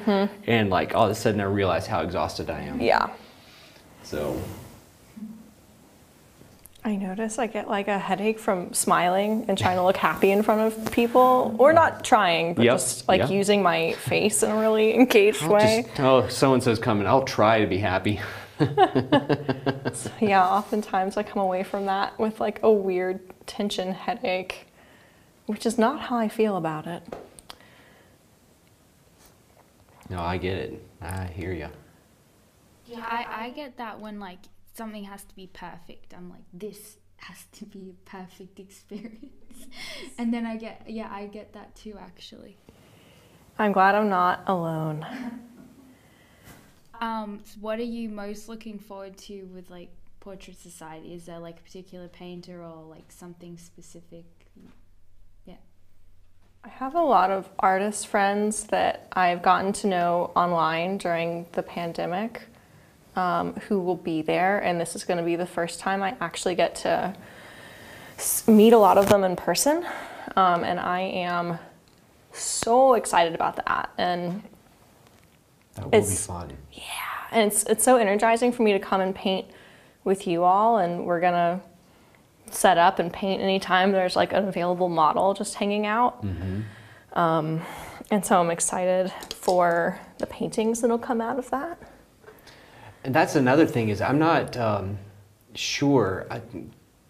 Kim seemed to tell me that something about the hotel is going to be like really watching it because they don't want people doing that much. I was But, told the same thing. yeah. So I was like, oh, drat. But I'm bringing everything just in case. Yep, exactly. You know, find a little corner somewhere and be like, quick, Yep. set up or do a figure model. Go ahead, Yep. take your clothes off, get over there, thing. All of a sudden they come around the corner. There's somebody modeling nude in the hallway. Okay, I was thinking like an impromptu portrait, but No, I was- sure. I'm trying to be funny. Oh. Can you talk about this event you're going to? Or? So this is called Portrait Society of America, and so for people who are figurative artists and portrait painters, it's sort of our moment of the year to gather. So there's several conferences that are quite popular. One of them is Oil Painters of America, and kind of all the conferences are roughly around this time period. And another one is are they still doing the Face? track and figurativus ones? Is track still going? I have no idea. There's also another one for landscape painters called Plein Air Convention. That's very popular. So I would say for portrait painters, it's sort of like our version of like a weekend conference of the Oscars for us, because there's also huge international competition, and you enter, and you know, if you win, you're recognized and all of that stuff. So so a lot of people come from all over the place. A few from around the world, but there's other places in the world that have some stuff that's similar. So I would say BP Portrait Awards is one of the bigger ones in London that's known. But it's just like any field, you can dive really deep into whatever profession and find a community, and that's one of ours. And Louis, what's something you're specifically looking forward to going this time? I mean, I just love people and love getting to talk to people and what they're doing. I mean, that's just always one of my favorite parts. This is my first year as faculty, so teaching and serving and doing my workshop is going to be a lot of fun. I'm also critiquing portfolios, and so I'm going to be quite busy during the whole thing, because there's a lot of people that I want to like connect to and help. You know, there's a few people have reached out to me that I know that have said this will be my first time and I'm scared and I don't know who to talk to, and want to help them find the people that I think that would be helpful for them to know, that kind of thing. So Portrait Society is quite a synchronistic time, because that's where, Alex, you met like Louis and Michael, Oh, that's right? Yep. Alex met us. We already knew that he was coming, and we had already kind of like connected virtually, but that was the first time that I think we connected. Yeah, I already met Michael, but it's the first time meeting Louis and Josh. Mm-hmm. Oh, that's right. You took Michael's workshop years earlier. And he was being super vague about there might be some opportunity that we, I'll give you a call sometime, and it like months would go by. And then I'm like, okay, they're all going to Portrait Society. I have to find them. That's awesome. Alice, wasn't there like a moment where you were gonna leave and you're like, no, I'll go, you had a feeling that you should go back in, and then they would like something like that? Yeah, it was like, and I didn't know anybody. So I really wasn't the type that was gonna go chill at a bar by myself. What? Yeah. Just see Alex out there spreading the vibe at the bars and sitting at the bar. I love that. Yeah, so I went back to my car and then was like, don't be a pussy, Alex. Get back in there and act like you were going in for a reason, whatever. And then as I was walking back for no reason, I ran into you guys, and you're like, yeah, we're grabbing food. You want to come with? Oh, that's awesome. This is the first I've heard this. Really? Yeah, I've never heard this story. Yep, that's what. And And yeah, I always say Alex had a feeling to go back, and that was, And the rest is history. I even chose Michael as my because he was doing the critiques. Oh, I knew that because I remember Michael or you saying that he was like, find your own voice, don't paint like other painters, kind of thing. Oh yeah. At the critique. Boy, Yeah, you there took was a that to bit of heart. that. And he also didn't know that I chose him. You can choose, Oh, or you that's can choose interesting. random. Uh-huh. And then I chose him, but he was like, you can choose someone else if you want, because That's so a I've, Michael thing to say. already taken his workshop and know him, and he's given me critique before. I'm like, no, I want to know about this opportunity. You're gonna tell me. You were saying something about an opportunity.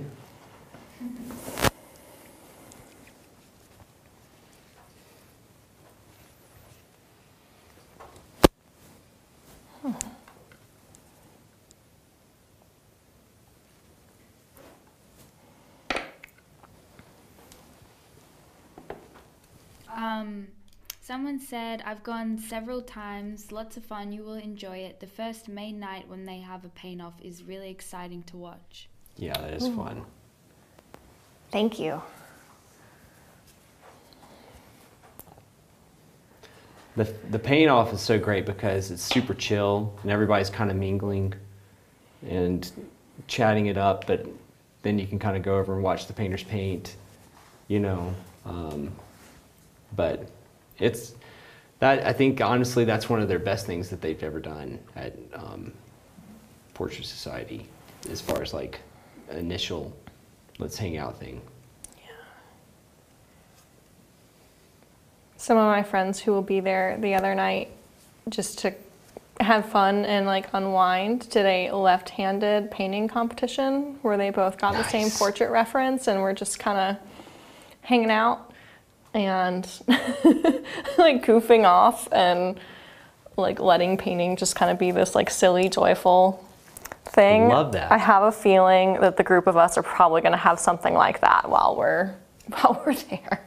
Well, that's actually something I want to do with these nights, is to do something limitation. So like one of them be where you can only paint with one brush, and we draw straws for what brush it's going to be. Oh man. And then one of them be left-handed painting, sounds like a great one, or a limited palette, and we have 3 different colors.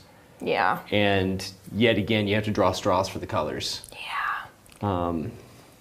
But I think it would be a lot of fun. I think everybody else who's listening, put your feedback in if that's something you would like to watch. All of us do sort of challenges, fun, Iron Chef sort of style challenges. I feel like it would be important that it be a little bit silly. I feel like we can't. Absolutely. Yeah.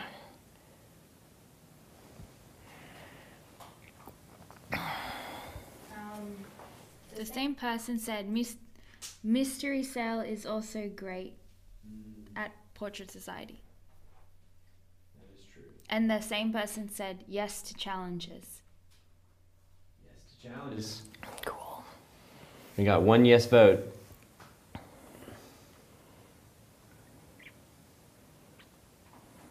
Alex, we have your vote. Alex is being very quiet over there.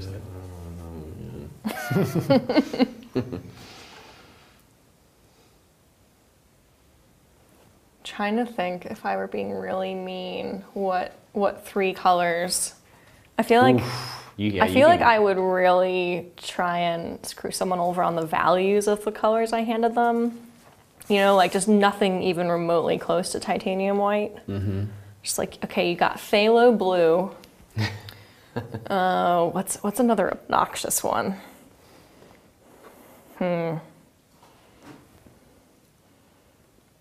Or maybe even like where you do all different greens, but they all are different, like hues or warm and cool versions. Yes. You know.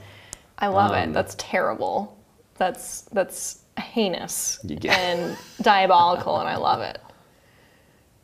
Please don't give that to me. You're like, I love it as long as I'm not here.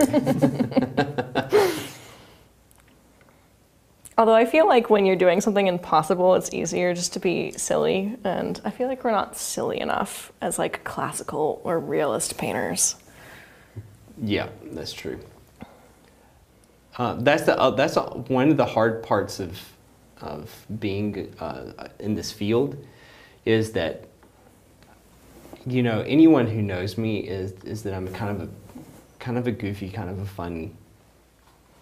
I like to have fun and be goofy sometimes. Yeah.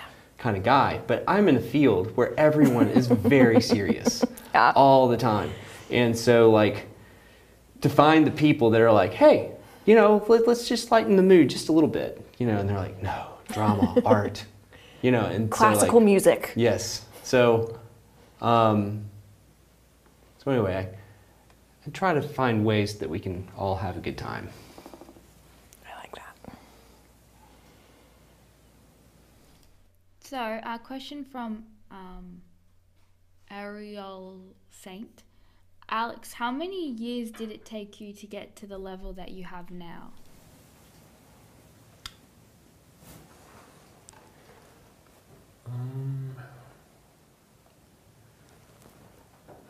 Well, I've been doing it, I think it's like 10 years now. Because graduated high school in 2012, and then I went to art school. So I started doing some oil paintings there, but then dropped out, and then really started. So it was kind of, 2012, 2013. And I was doing stuff before then that was very kind of surreal and, you know, strange or weird, and the accuracy and color and value and all that didn't matter as much, but I still worked on it to a degree that got it to a certain skill level. But I don't know, I'd say 10 years. And then the same person says, do you have any inconveniences in regards consistency in practice due to having to do due to doing another jobs? I think you said due to having to do another job in between, or financial issues to study classical realism. Yeah. Well, I used to work other jobs before it started to work out, and then I would also try and find, like when I did a still life competition at Grand Central Atelier, that won me a nice chunk of money that allowed me to kind of paint for a while without selling any. But yeah, I'm blanking on what the first part of the question was. No, did you have any inconveniences? Because I'm not allowing you to like practice kind of thing because you had financial issues or jobs. Yeah. Yeah, that I think is about, just a balance of trying to keep your cost of living low enough that you can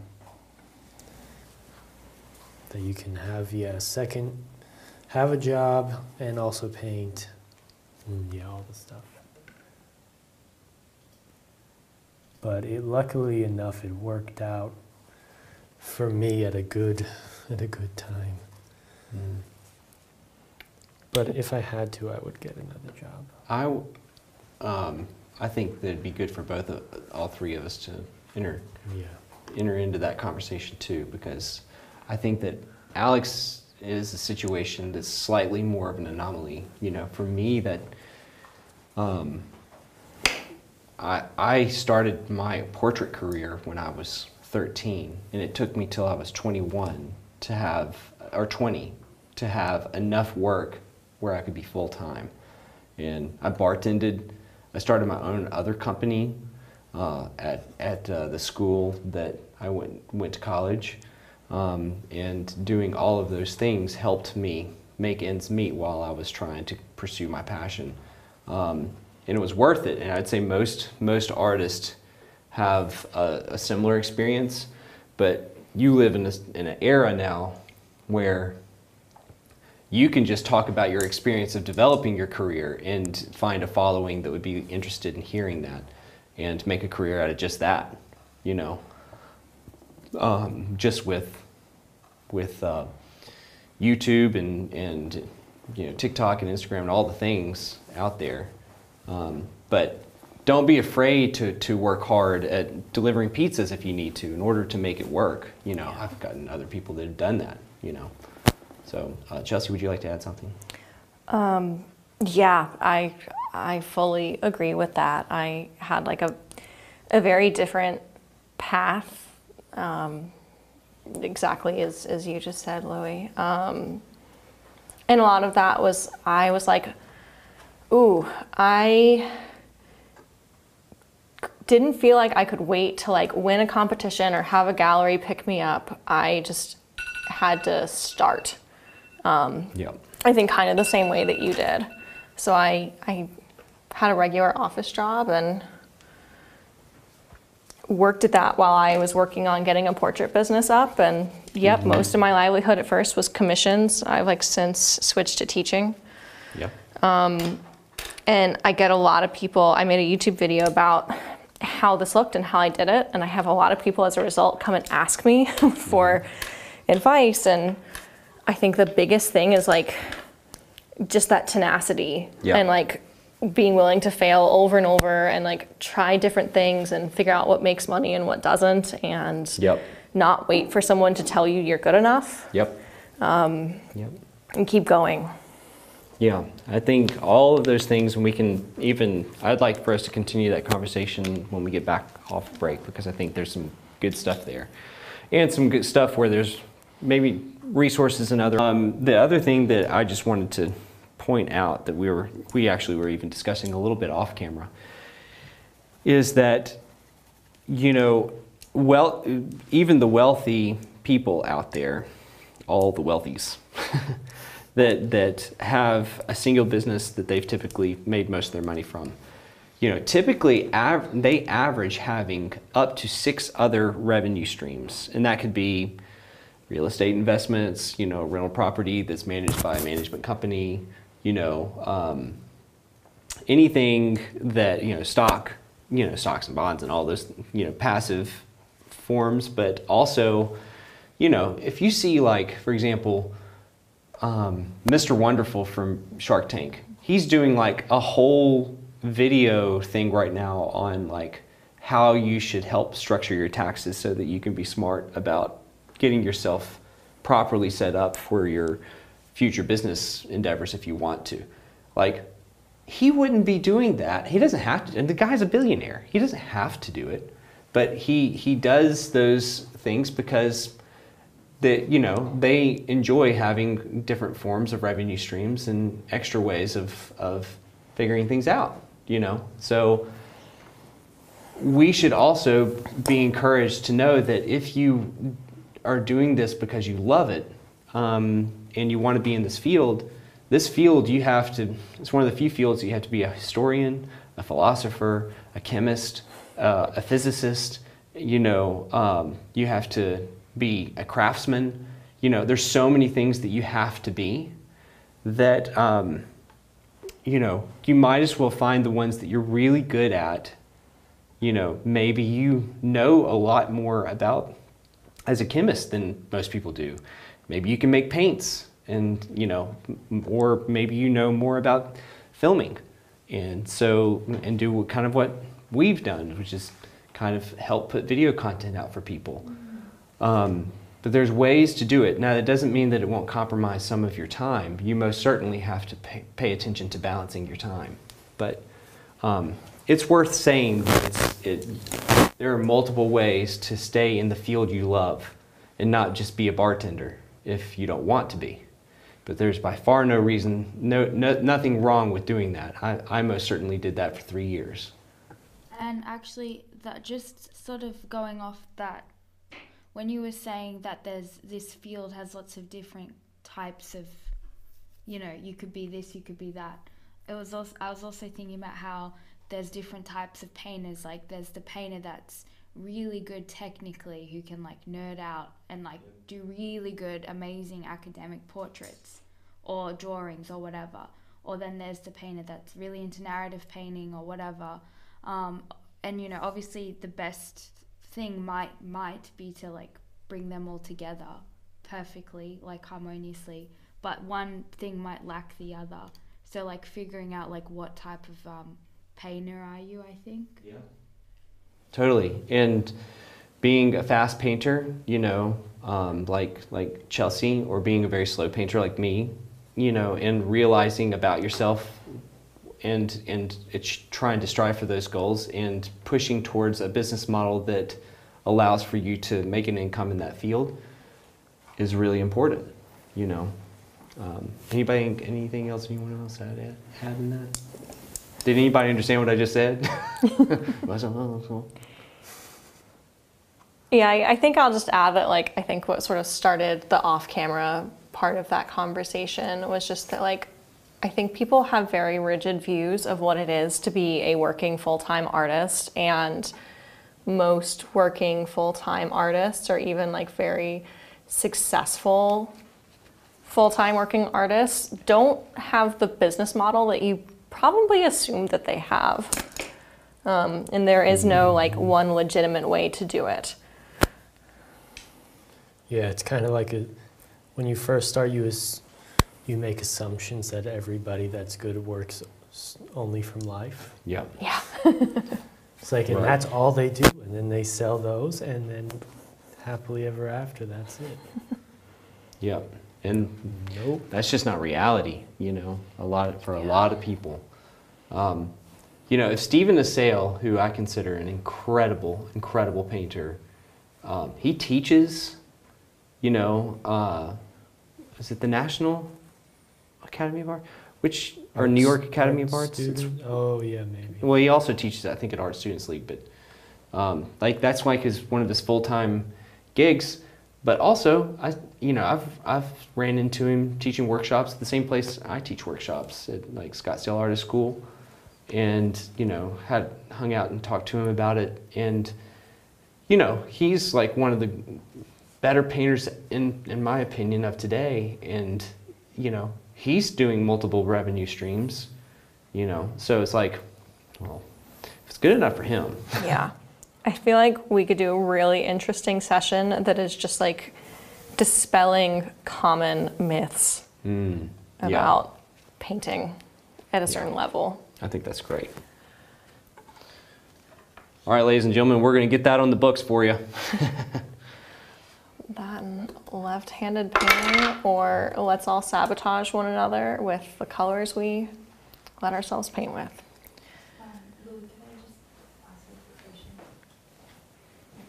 These will disappear, but I just will click on, I guess, I don't know how they disappear. Okay. But they, if I double click, they seem to work.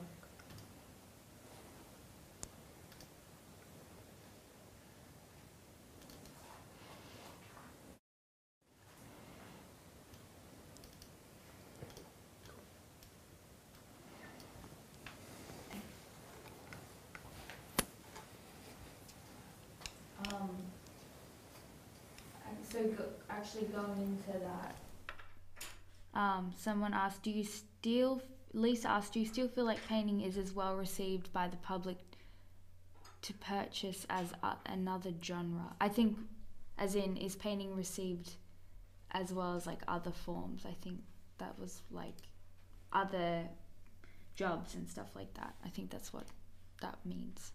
Do y'all ever feel weird when someone asks you what you do and you say like, I'm an artist? Because I assume that people have an immediate story in their head about like what that means. Oh, you see the immediate story come out and think of, Yeah. Yeah.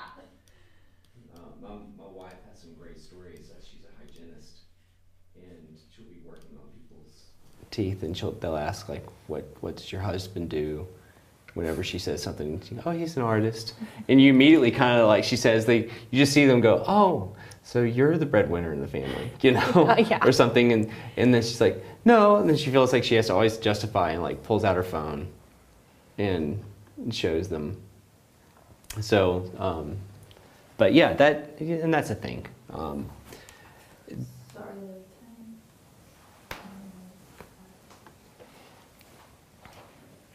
Hold on just a moment, everyone. Technical difficulties.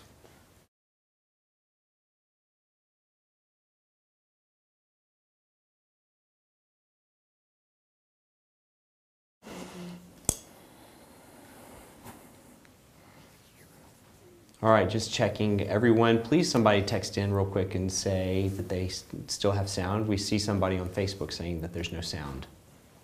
Can I see if this, I can't hear anything through here either. Just weird. Oh, interesting. Yep.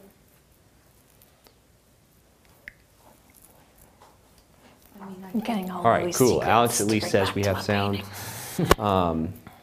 Liz, or Lisa on Facebook, let us know that you still have sound so that we can make sure everything's on the up and up.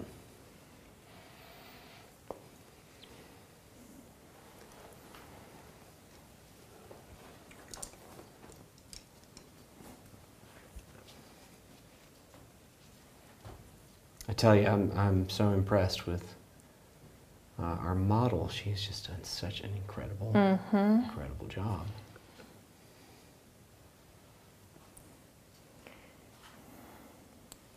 So, everyone can say no comment, but This is a question. Thoughts on Casey Barr and other artists being called out for scamming their customers? Thoughts on how this can affect someone's legacy?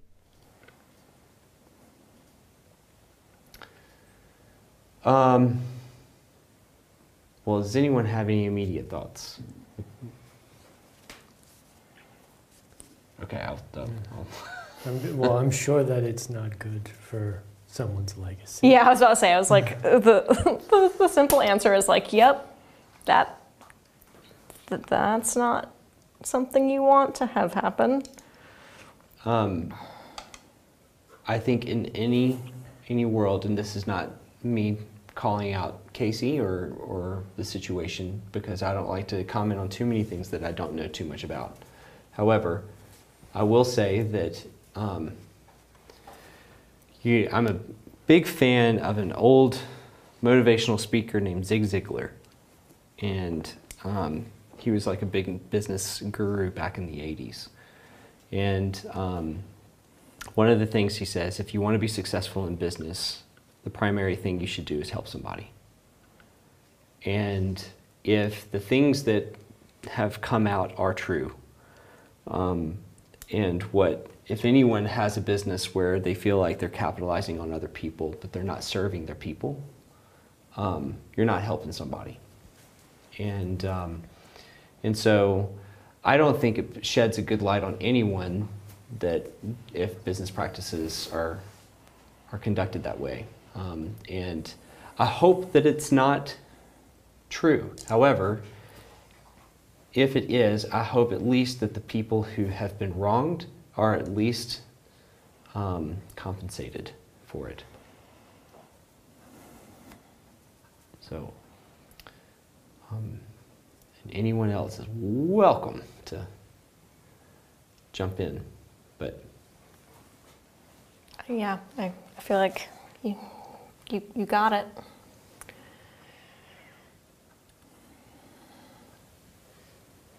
So, another question.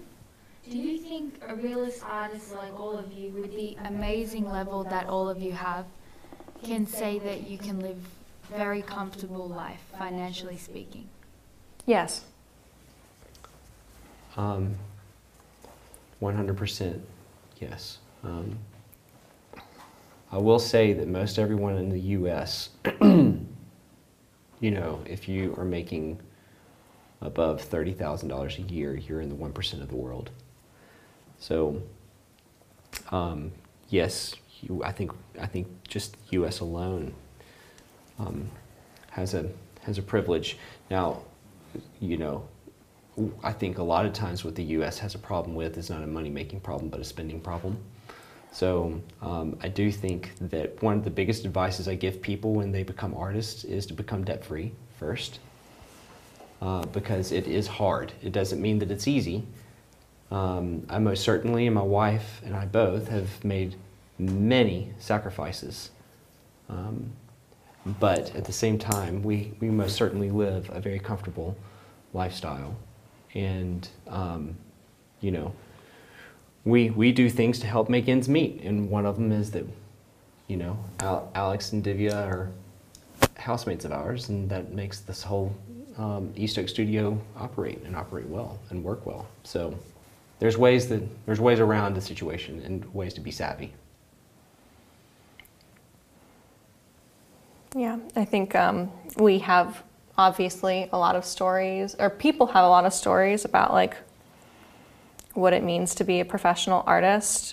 And I think we know that when we think about, oh, what do other people think when we tell them what we do for a living? But I think it's important to remember that we have those stories about ourselves too.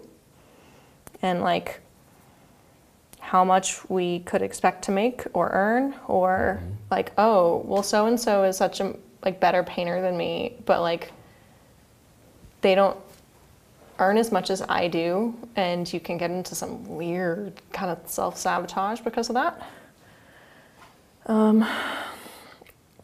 So yeah, I think it's important to deconstruct and like demystify those kinds of myths. And he also said, in comparison with other professions such as a doctor or a business administrator in the US. Yep, still stands. I know artists that make as much as doctors.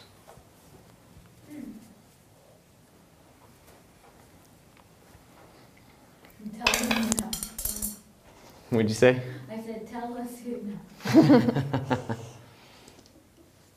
Well, I know most certainly Mark Majuri is doing okay. I think that he makes probably the same amount as a doctor.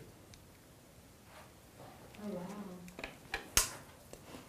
Just because he's kind of in that Western market. Well, yeah, and he's worked really hard and gotten him into a place, and he's positioned himself with galleries that really cheer him on and promote him well, and yeah. Someone asked, is it a misconception that most of the people that are able to pay for a 3-year of full training in a really good school like Florence Academy of Arts are wealthy or rich? Well, I'll tell this story. I've told it before. But when I went to Grand Central, you know, I tried to find ways to make it work, and they used to always had like voluntary ways to, like, you know, help make up for doing different things, services for them that would go towards your tuition. And they needed to be moved, and I owned a moving company, and they needed to be moved to Queens, and they were in Manhattan at the time. And so I basically asked if I could put my name in the hat and barter my tuition for the move. And I gave them an estimate on the move that would basically, the estimate was going to cover a little bit more than what my tuition for the next 2.5 years were going to be.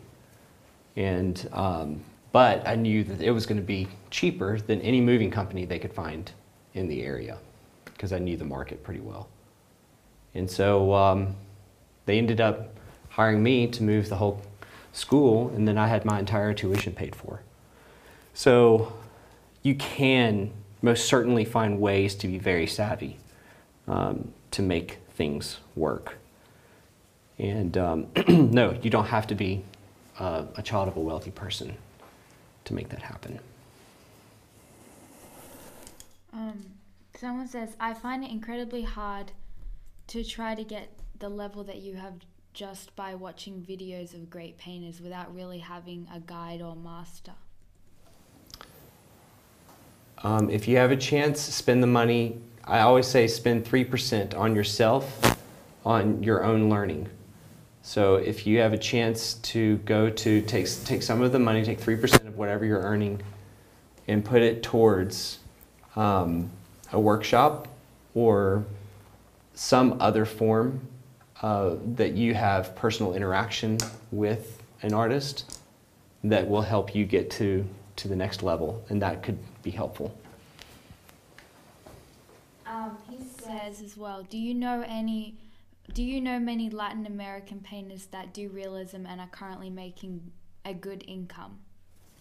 That was a very specific question. What's his name? Nicholas Uribe? Uribe, yeah. Nicholas Uribe is making a very good income for his area.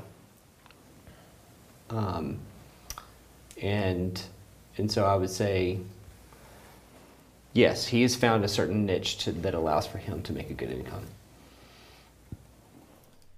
He says, to just all the questions that you answered, especially the one about sort of that you can make it as a painter as much as, you know, a doctor or whatever. He says, what a relief. You made me believe again that I could eventually make it.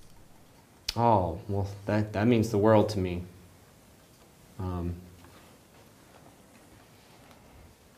Truly.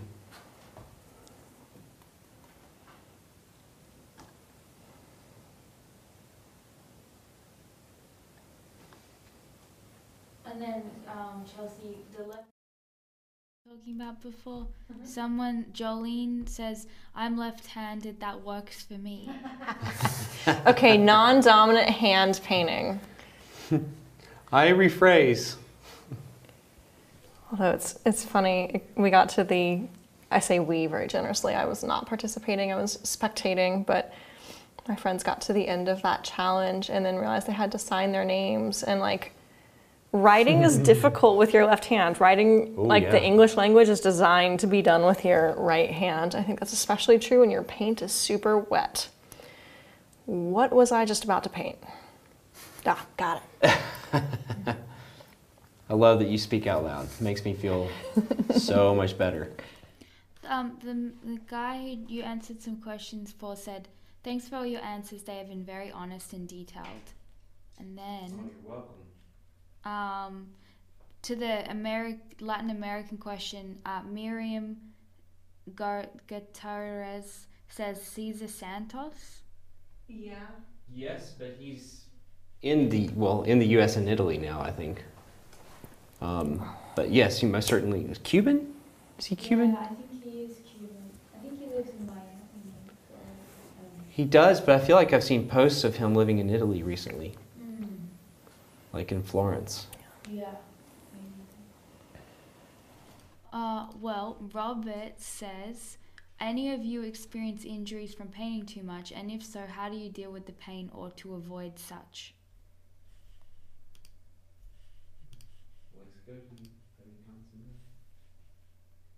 I have not personally.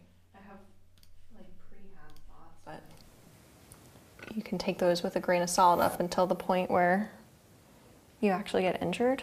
So, Yeah. like, I don't feel like I should jump in right away on this.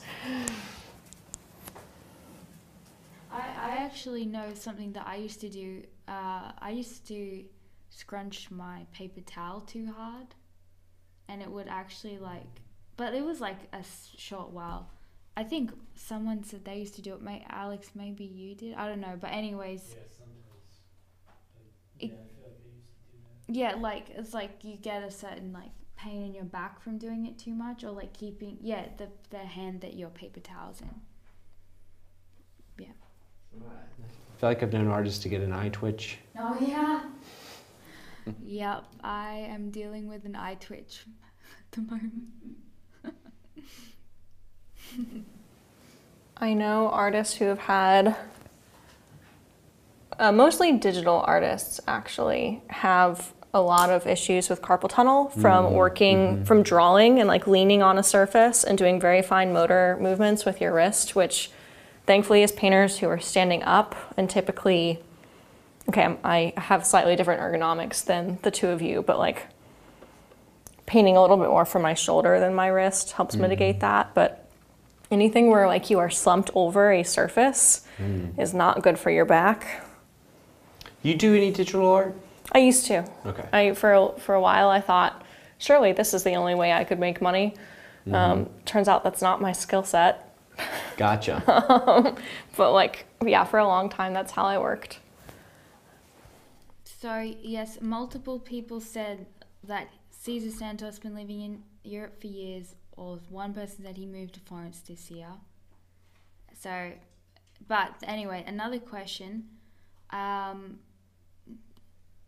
a bit late. Hi. I'm a bit late to the party, so sorry if I'm being redundant. Do you recommend any must-do tips for self-taught artists interested in realism? In other words, is there any practice you swear by? Master studies. Oh, that's a good one. Yeah, just easy one. Like, Yeah, I've done a couple of master studies, and we've talked about that before on here a little bit, but that they can be incredibly helpful to, if you're trying to go, how did that person make that happen, and like going in like not only a deep dive study of the person, but just trying to make, color for color, value for value, what they did. And sometimes you learn something that you didn't think you would learn by just looking at it. yeah. So Yeah, I did a couple. I even like got to do one in a museum once, but only like a start. But now more than ever, I want to do master copies.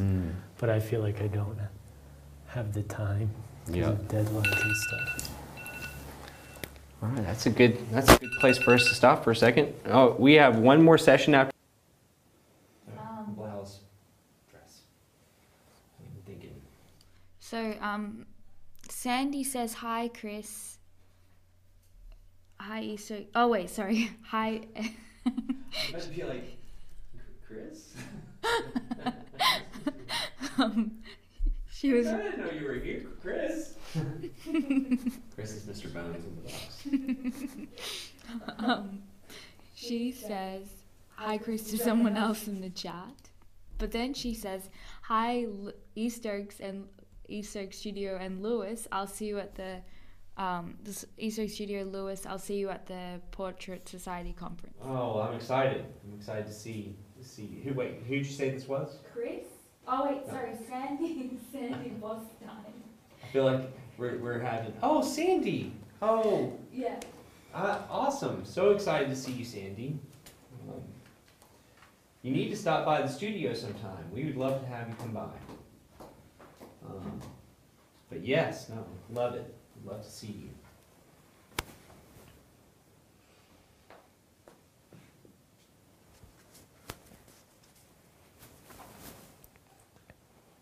feel like when I alla prima paint, I always have an edge problem.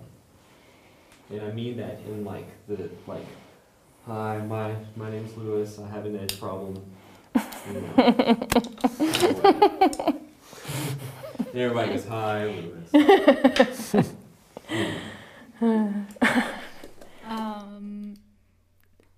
Someone says, thanks for answering. My master copies sound like a great idea, and I might even buy a standing easel to avoid hunching over my desk. Smiley face. Yay. Oh, that's great. Here, while we're on that subject, and you get a standing thing, I want to go ahead and forewarn you that those first few days of standing, that it is going to hurt. But after that, it is so good for your posture, but you're like, and all the things that relate to your body. It's good for your heart, it's good for your mechanics. So, and for the fact that you get to get really close to your painting and it's not straining. I was about to say, you get to very easily get very far away from your painting. Yeah, well, that too. Yeah. Quickly. Yeah. Very You don't have to, like, naturally. get out of your chair every time. Yeah. But just note that as your posture is repositioning itself, it sometimes is painful. So thought I would go ahead and just throw that out there. So Sandy Bostein asked, has anyone tried any of the new non-cadmium yellow, red, green paints? I have not. No, I have not either.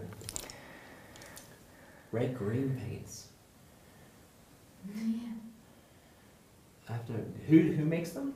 I'm not sure, just non-cadmium yellow, red, green paints. Maybe she'll reply because you asked that. But yeah, she didn't say. Well, now I'm intrigued to at least see. I tell you, green is just such a hard color to, you know. Yeah.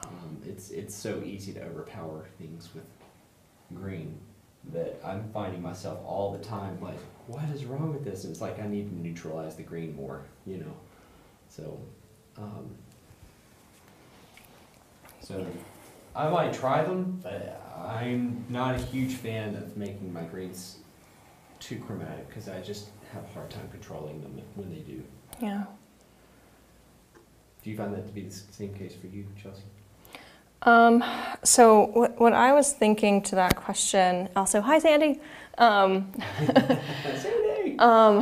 is that my personal solution to like wanting to not have cadmium around me any more than necessary is to not put it on my easel any more than necessary. So for instance, on this painting, there's no reason for me to have a cadmium on here. Like it could potentially be convenient, but like if I didn't get the right colors on her, that is a me problem, not a my palette problem. Yeah. So I typically try to limit, like when I put more questionable pigments on my palette, I do it because I know specifically I need that color for that painting. Same thing with like Gamsol. I typically try not to like leave it open if I'm not actively using it for something. I mean, just it's fine. I have the same thing. So So which one, what do you think is the worst one? Lead white, cadmiums, or leaving your Gamsol tin open? leaving your Gamsol open. I totally. Yeah. Yeah. Heavy metals is one thing, but if you do a really good job of keeping your hands washed, it's far better than something that is odorless, that's floating through the air and That you're breathing it all in the time. and Yep. not paying attention to it. And like it's fine if it's just like one time or just a few times, but if it's like every day like we are, I literally have my Gamsol right next to my air filter. It just sits right in front of my air filter. So What if you have Tiny little pot thing that everyone here probably has, that has a little, like the tiniest bit of Gamsol mixed with linseed. Oh, I don't think that's a problem. I think Okay. that's so little that I really just don't think it's going to make that big of a difference, honestly. So back to the cadmium question. Sandy Bostein says, Winsor and Newton, there's a red, a green, looks like cad green pale, and a nice yellow, looks like cad yellow light. Okay, so there's a red and a green. That's where I was getting confused. Oh. I thought she was saying there's a cadmium red green. And I was like, man, that's a color I have to see. That's some complimentary. Yeah, that's some, Like cadmium that's some, brown. That's some magic color right there. You get both compliments in the same color. I want some of whatever he's having. So Alex Tabbitt says, this might sound amateur, but is there any way to neutralize parts of a dried painting without having to remix and repaint everything, perhaps through a glaze? Define neutralize.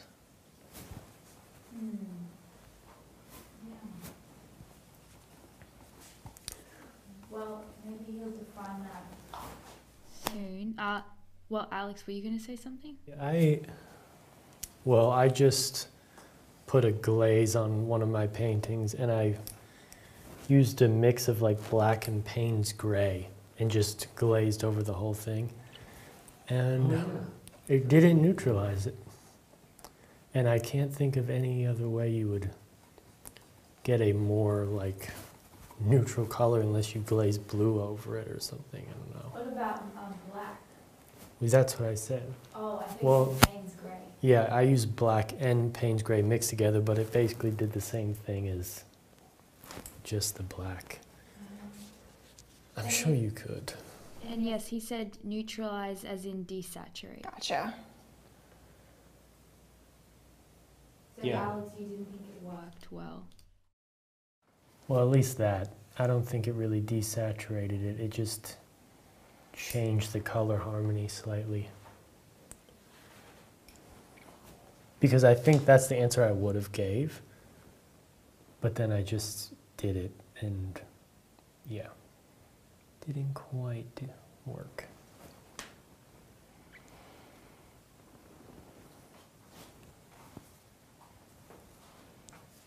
So, German is his name. He says, have you guys met Nick Arm personally?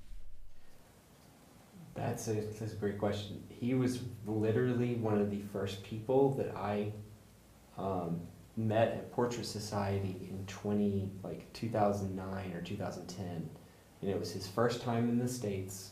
He was not famous and he didn't know anybody. And I was in the room with the finalists and I just walked up to him and I was like, you look like somebody that, is new here too, and this is my first time, and I'm Lewis. And he's like, oh, my name's Nick. And we hung out the whole week. And lo and behold, like 2 years later, he becomes like this big name in the painting world. And it was just me, him, and Teresa Oaxaca, and we were all hanging out the whole time together. And we did pretty much everything that Portrait Society. And that was like the first year I'd ever gone. And I remember coming back and being like, these are my people, And so it's really cool to see his success since then. I'm quite proud of him in the sense that I think I'm happy for his success. I certainly have no role in his success. He says he is not on social media much. It would be very interesting to get to know more about his process. Well, I do think he does workshops, so give that a try. And see, and of course his are like overseas and probably very expensive, but I would still think it's worth seeing what's available.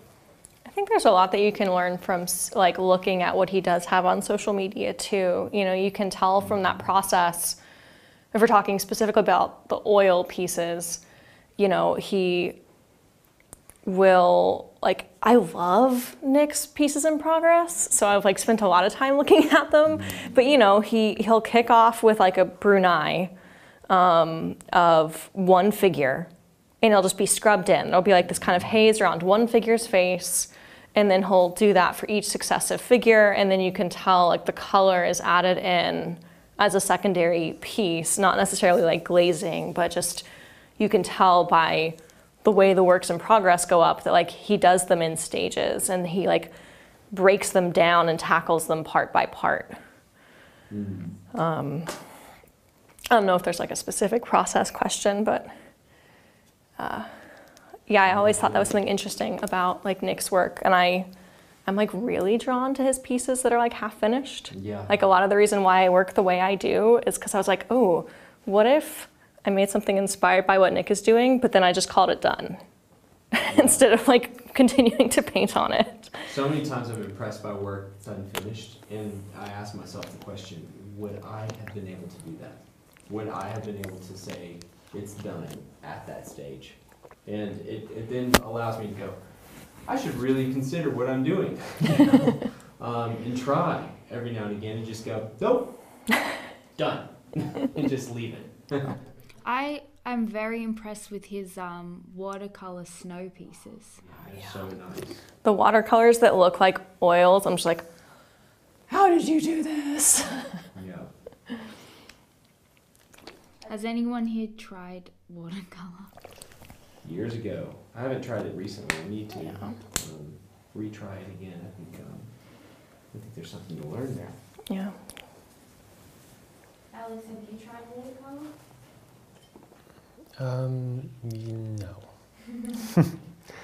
It's like I'm sure I played with it one time in high school art class, but I don't think that counts.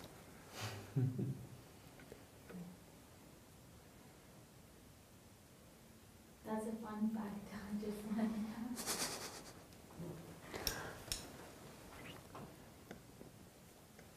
Alex, where did you go to art school initially? You said you dropped out of a program? Yeah, VCU, Virginia Commonwealth Oh. University. Did you have, I'm curious if it is like my experience of, UNC? uh-huh, Yeah, I'm sure it is. yeah, Probably. Because if Ole Miss is the same experience that you had, yeah. then freaking VCU probably only is just that on steroids. Yeah. Got assigned a sculpture project where my medium was either paper plates or aspirin. That tells you a story about that art curriculum. Yep. I gotta be in that class. We got a reaction from Vanessa on that one. Yeah, stay like that. Hold it. Hold that. Hold that pose. Oh yeah. Yeah, I had to make something out of trash, but yours is much more interesting and specific. Oh, did it make you like big angry? Like just like, what am I doing? That one, that was at the very beginning. I was like, okay. Yeah. But then I had to do a public, what's it called when you do an art piece?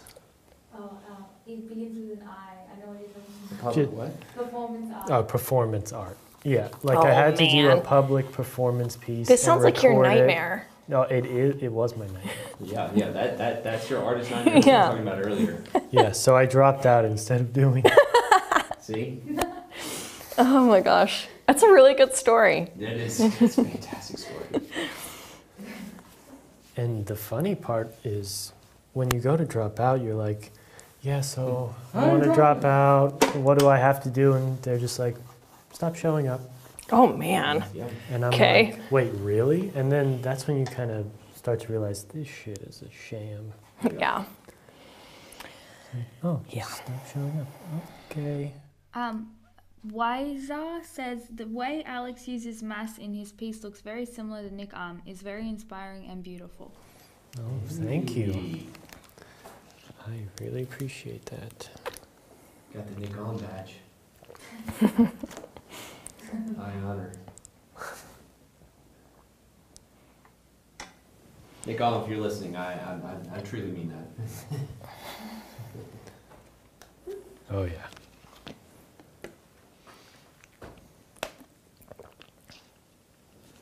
Yeah, I remember Odd Nurgem talking about Nick because he went there and he's just like, he has the hand of Zorn. Just really high praise. Oh, this looks very different with glasses on. I love your laugh. Oh. Yeah,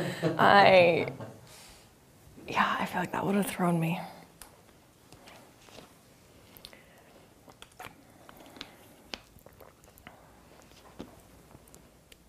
Trying to like fix all my edges before it's too late. What is your guys' process in talking and painting at the same time? Like, how do you guys handle that? I don't think I still can, honestly, and I feel like I'm still learning how to handle that. But this is our 24th one, so, and y'all are still around, so evidently y'all can at least tolerate me. Yeah, I feel like it's like a fake it till you make it kind of thing. It really does scrub your brain though. Like sometimes when I first started doing this, I was exhausted. You know? Yeah. It's just like, wow. I wonder if there's a painter out there that like needs someone to talk to, and like that's how they get in the flow kind of thing. Not music, but like conversation. I could see that, like talking on the phone while you paint. Louis, you're pretty good at that. Yeah, Or- I do that from time to time. My brothers will call and we're pretty tight. And there's very few people I'll talk to on the phone while I'm painting. And one of them is my brother and my mom, because I know that they can hold the conversation pretty much themselves. And I can just like laugh and make the odd comment every now and again. So And I I can always tell who you're talking to. yeah, because my southern accent starts coming out. I mean, my parents are, my whole family's from Mississippi, so mom gets on the phone. Hey!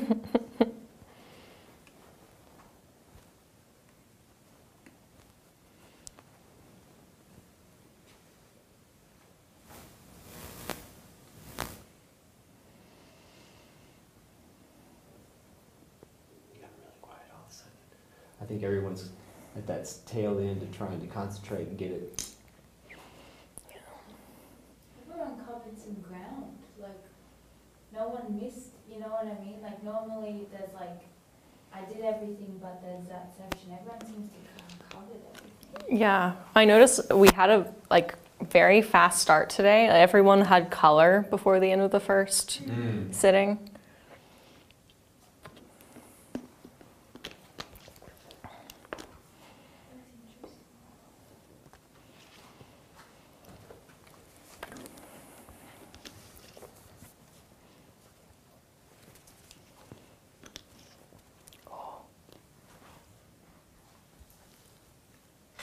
I was like, I'm done. More like my back said that it was done. I'm extremely girl. Oh yeah. Excuse me if you hear girl. Oh, I thought that was me. I'm in the same boat as you. Me too.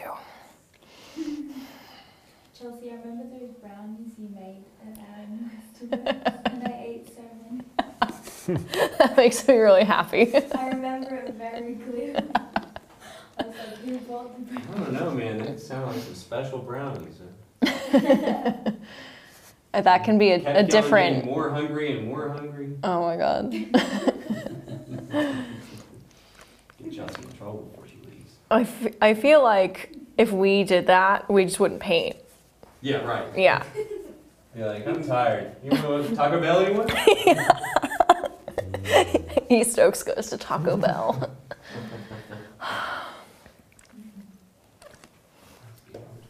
Alex, Lisa would like to know what brush you are using. Yeah, it's a rosemary extra long comber, which is what's giving all the kind of scratchy, wispy stuff. And then an eclipse long flat, which is sort of like a comber, just less wispy. They all look decently pretty big. Like, is that correct? Like the brushes you're using? Actually, no. Well, first off, this painting is really small, and then so in relation to it, it's pretty big, but it's like the smallest extra long comber that they have, which is really hard to use because it's so flimsy. Yeah. You have to get like a lot of paint. I find that those splay really easily too. Yeah. The very small combers. Yeah, you know, it's funny. I also bought recently on eBay some mongoose brushes that still exist in the world. Nice. And yeah, I used that a little bit at the beginning. And how did you find it? Well, I really liked it, and I'm like, don't get used to this. Yeah, they have a particular feeling for sure. Was that rosemary or a different brand? No, I wish I could find rosemary ones. It's Langnickel, which was like the brushes that Jeremy Lipking used before, like, you know, rosemary was a thing, or before he started using rosemary. And now, the next day, they'll all be gone from eBay, because I said it on YouTube.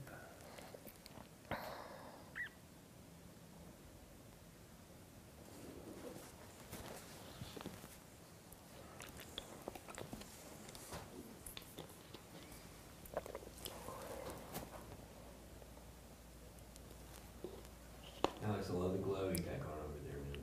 It's nice. Oh, thank you.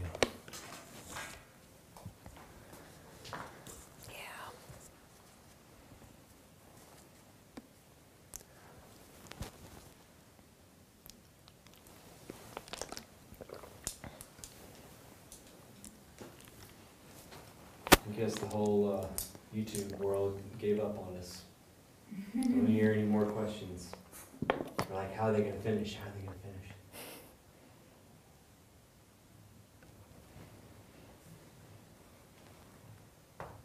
Yeah, I like that glow. It's nice. Oh, we scared Vanessa right at the very end. Love it. Well, everybody, thank you so much for joining us. I hope that we get to see some of you at Portrait Society this next week. I'll be there teaching a workshop and a drawing thing. Feel free to reach out to me, say hey to me. Also, I'll be teaching a workshop in Scottsdale, Arizona. If anyone is interested in the last few slots that we have available, we'd love to see you out there. Come join me and we'll talk about how to create poetry in your portrait. And thank you to Vanessa for being here, and Chelsea and Alex and Vivian behind the switcher. And we look forward to seeing all of you in the future. Have a great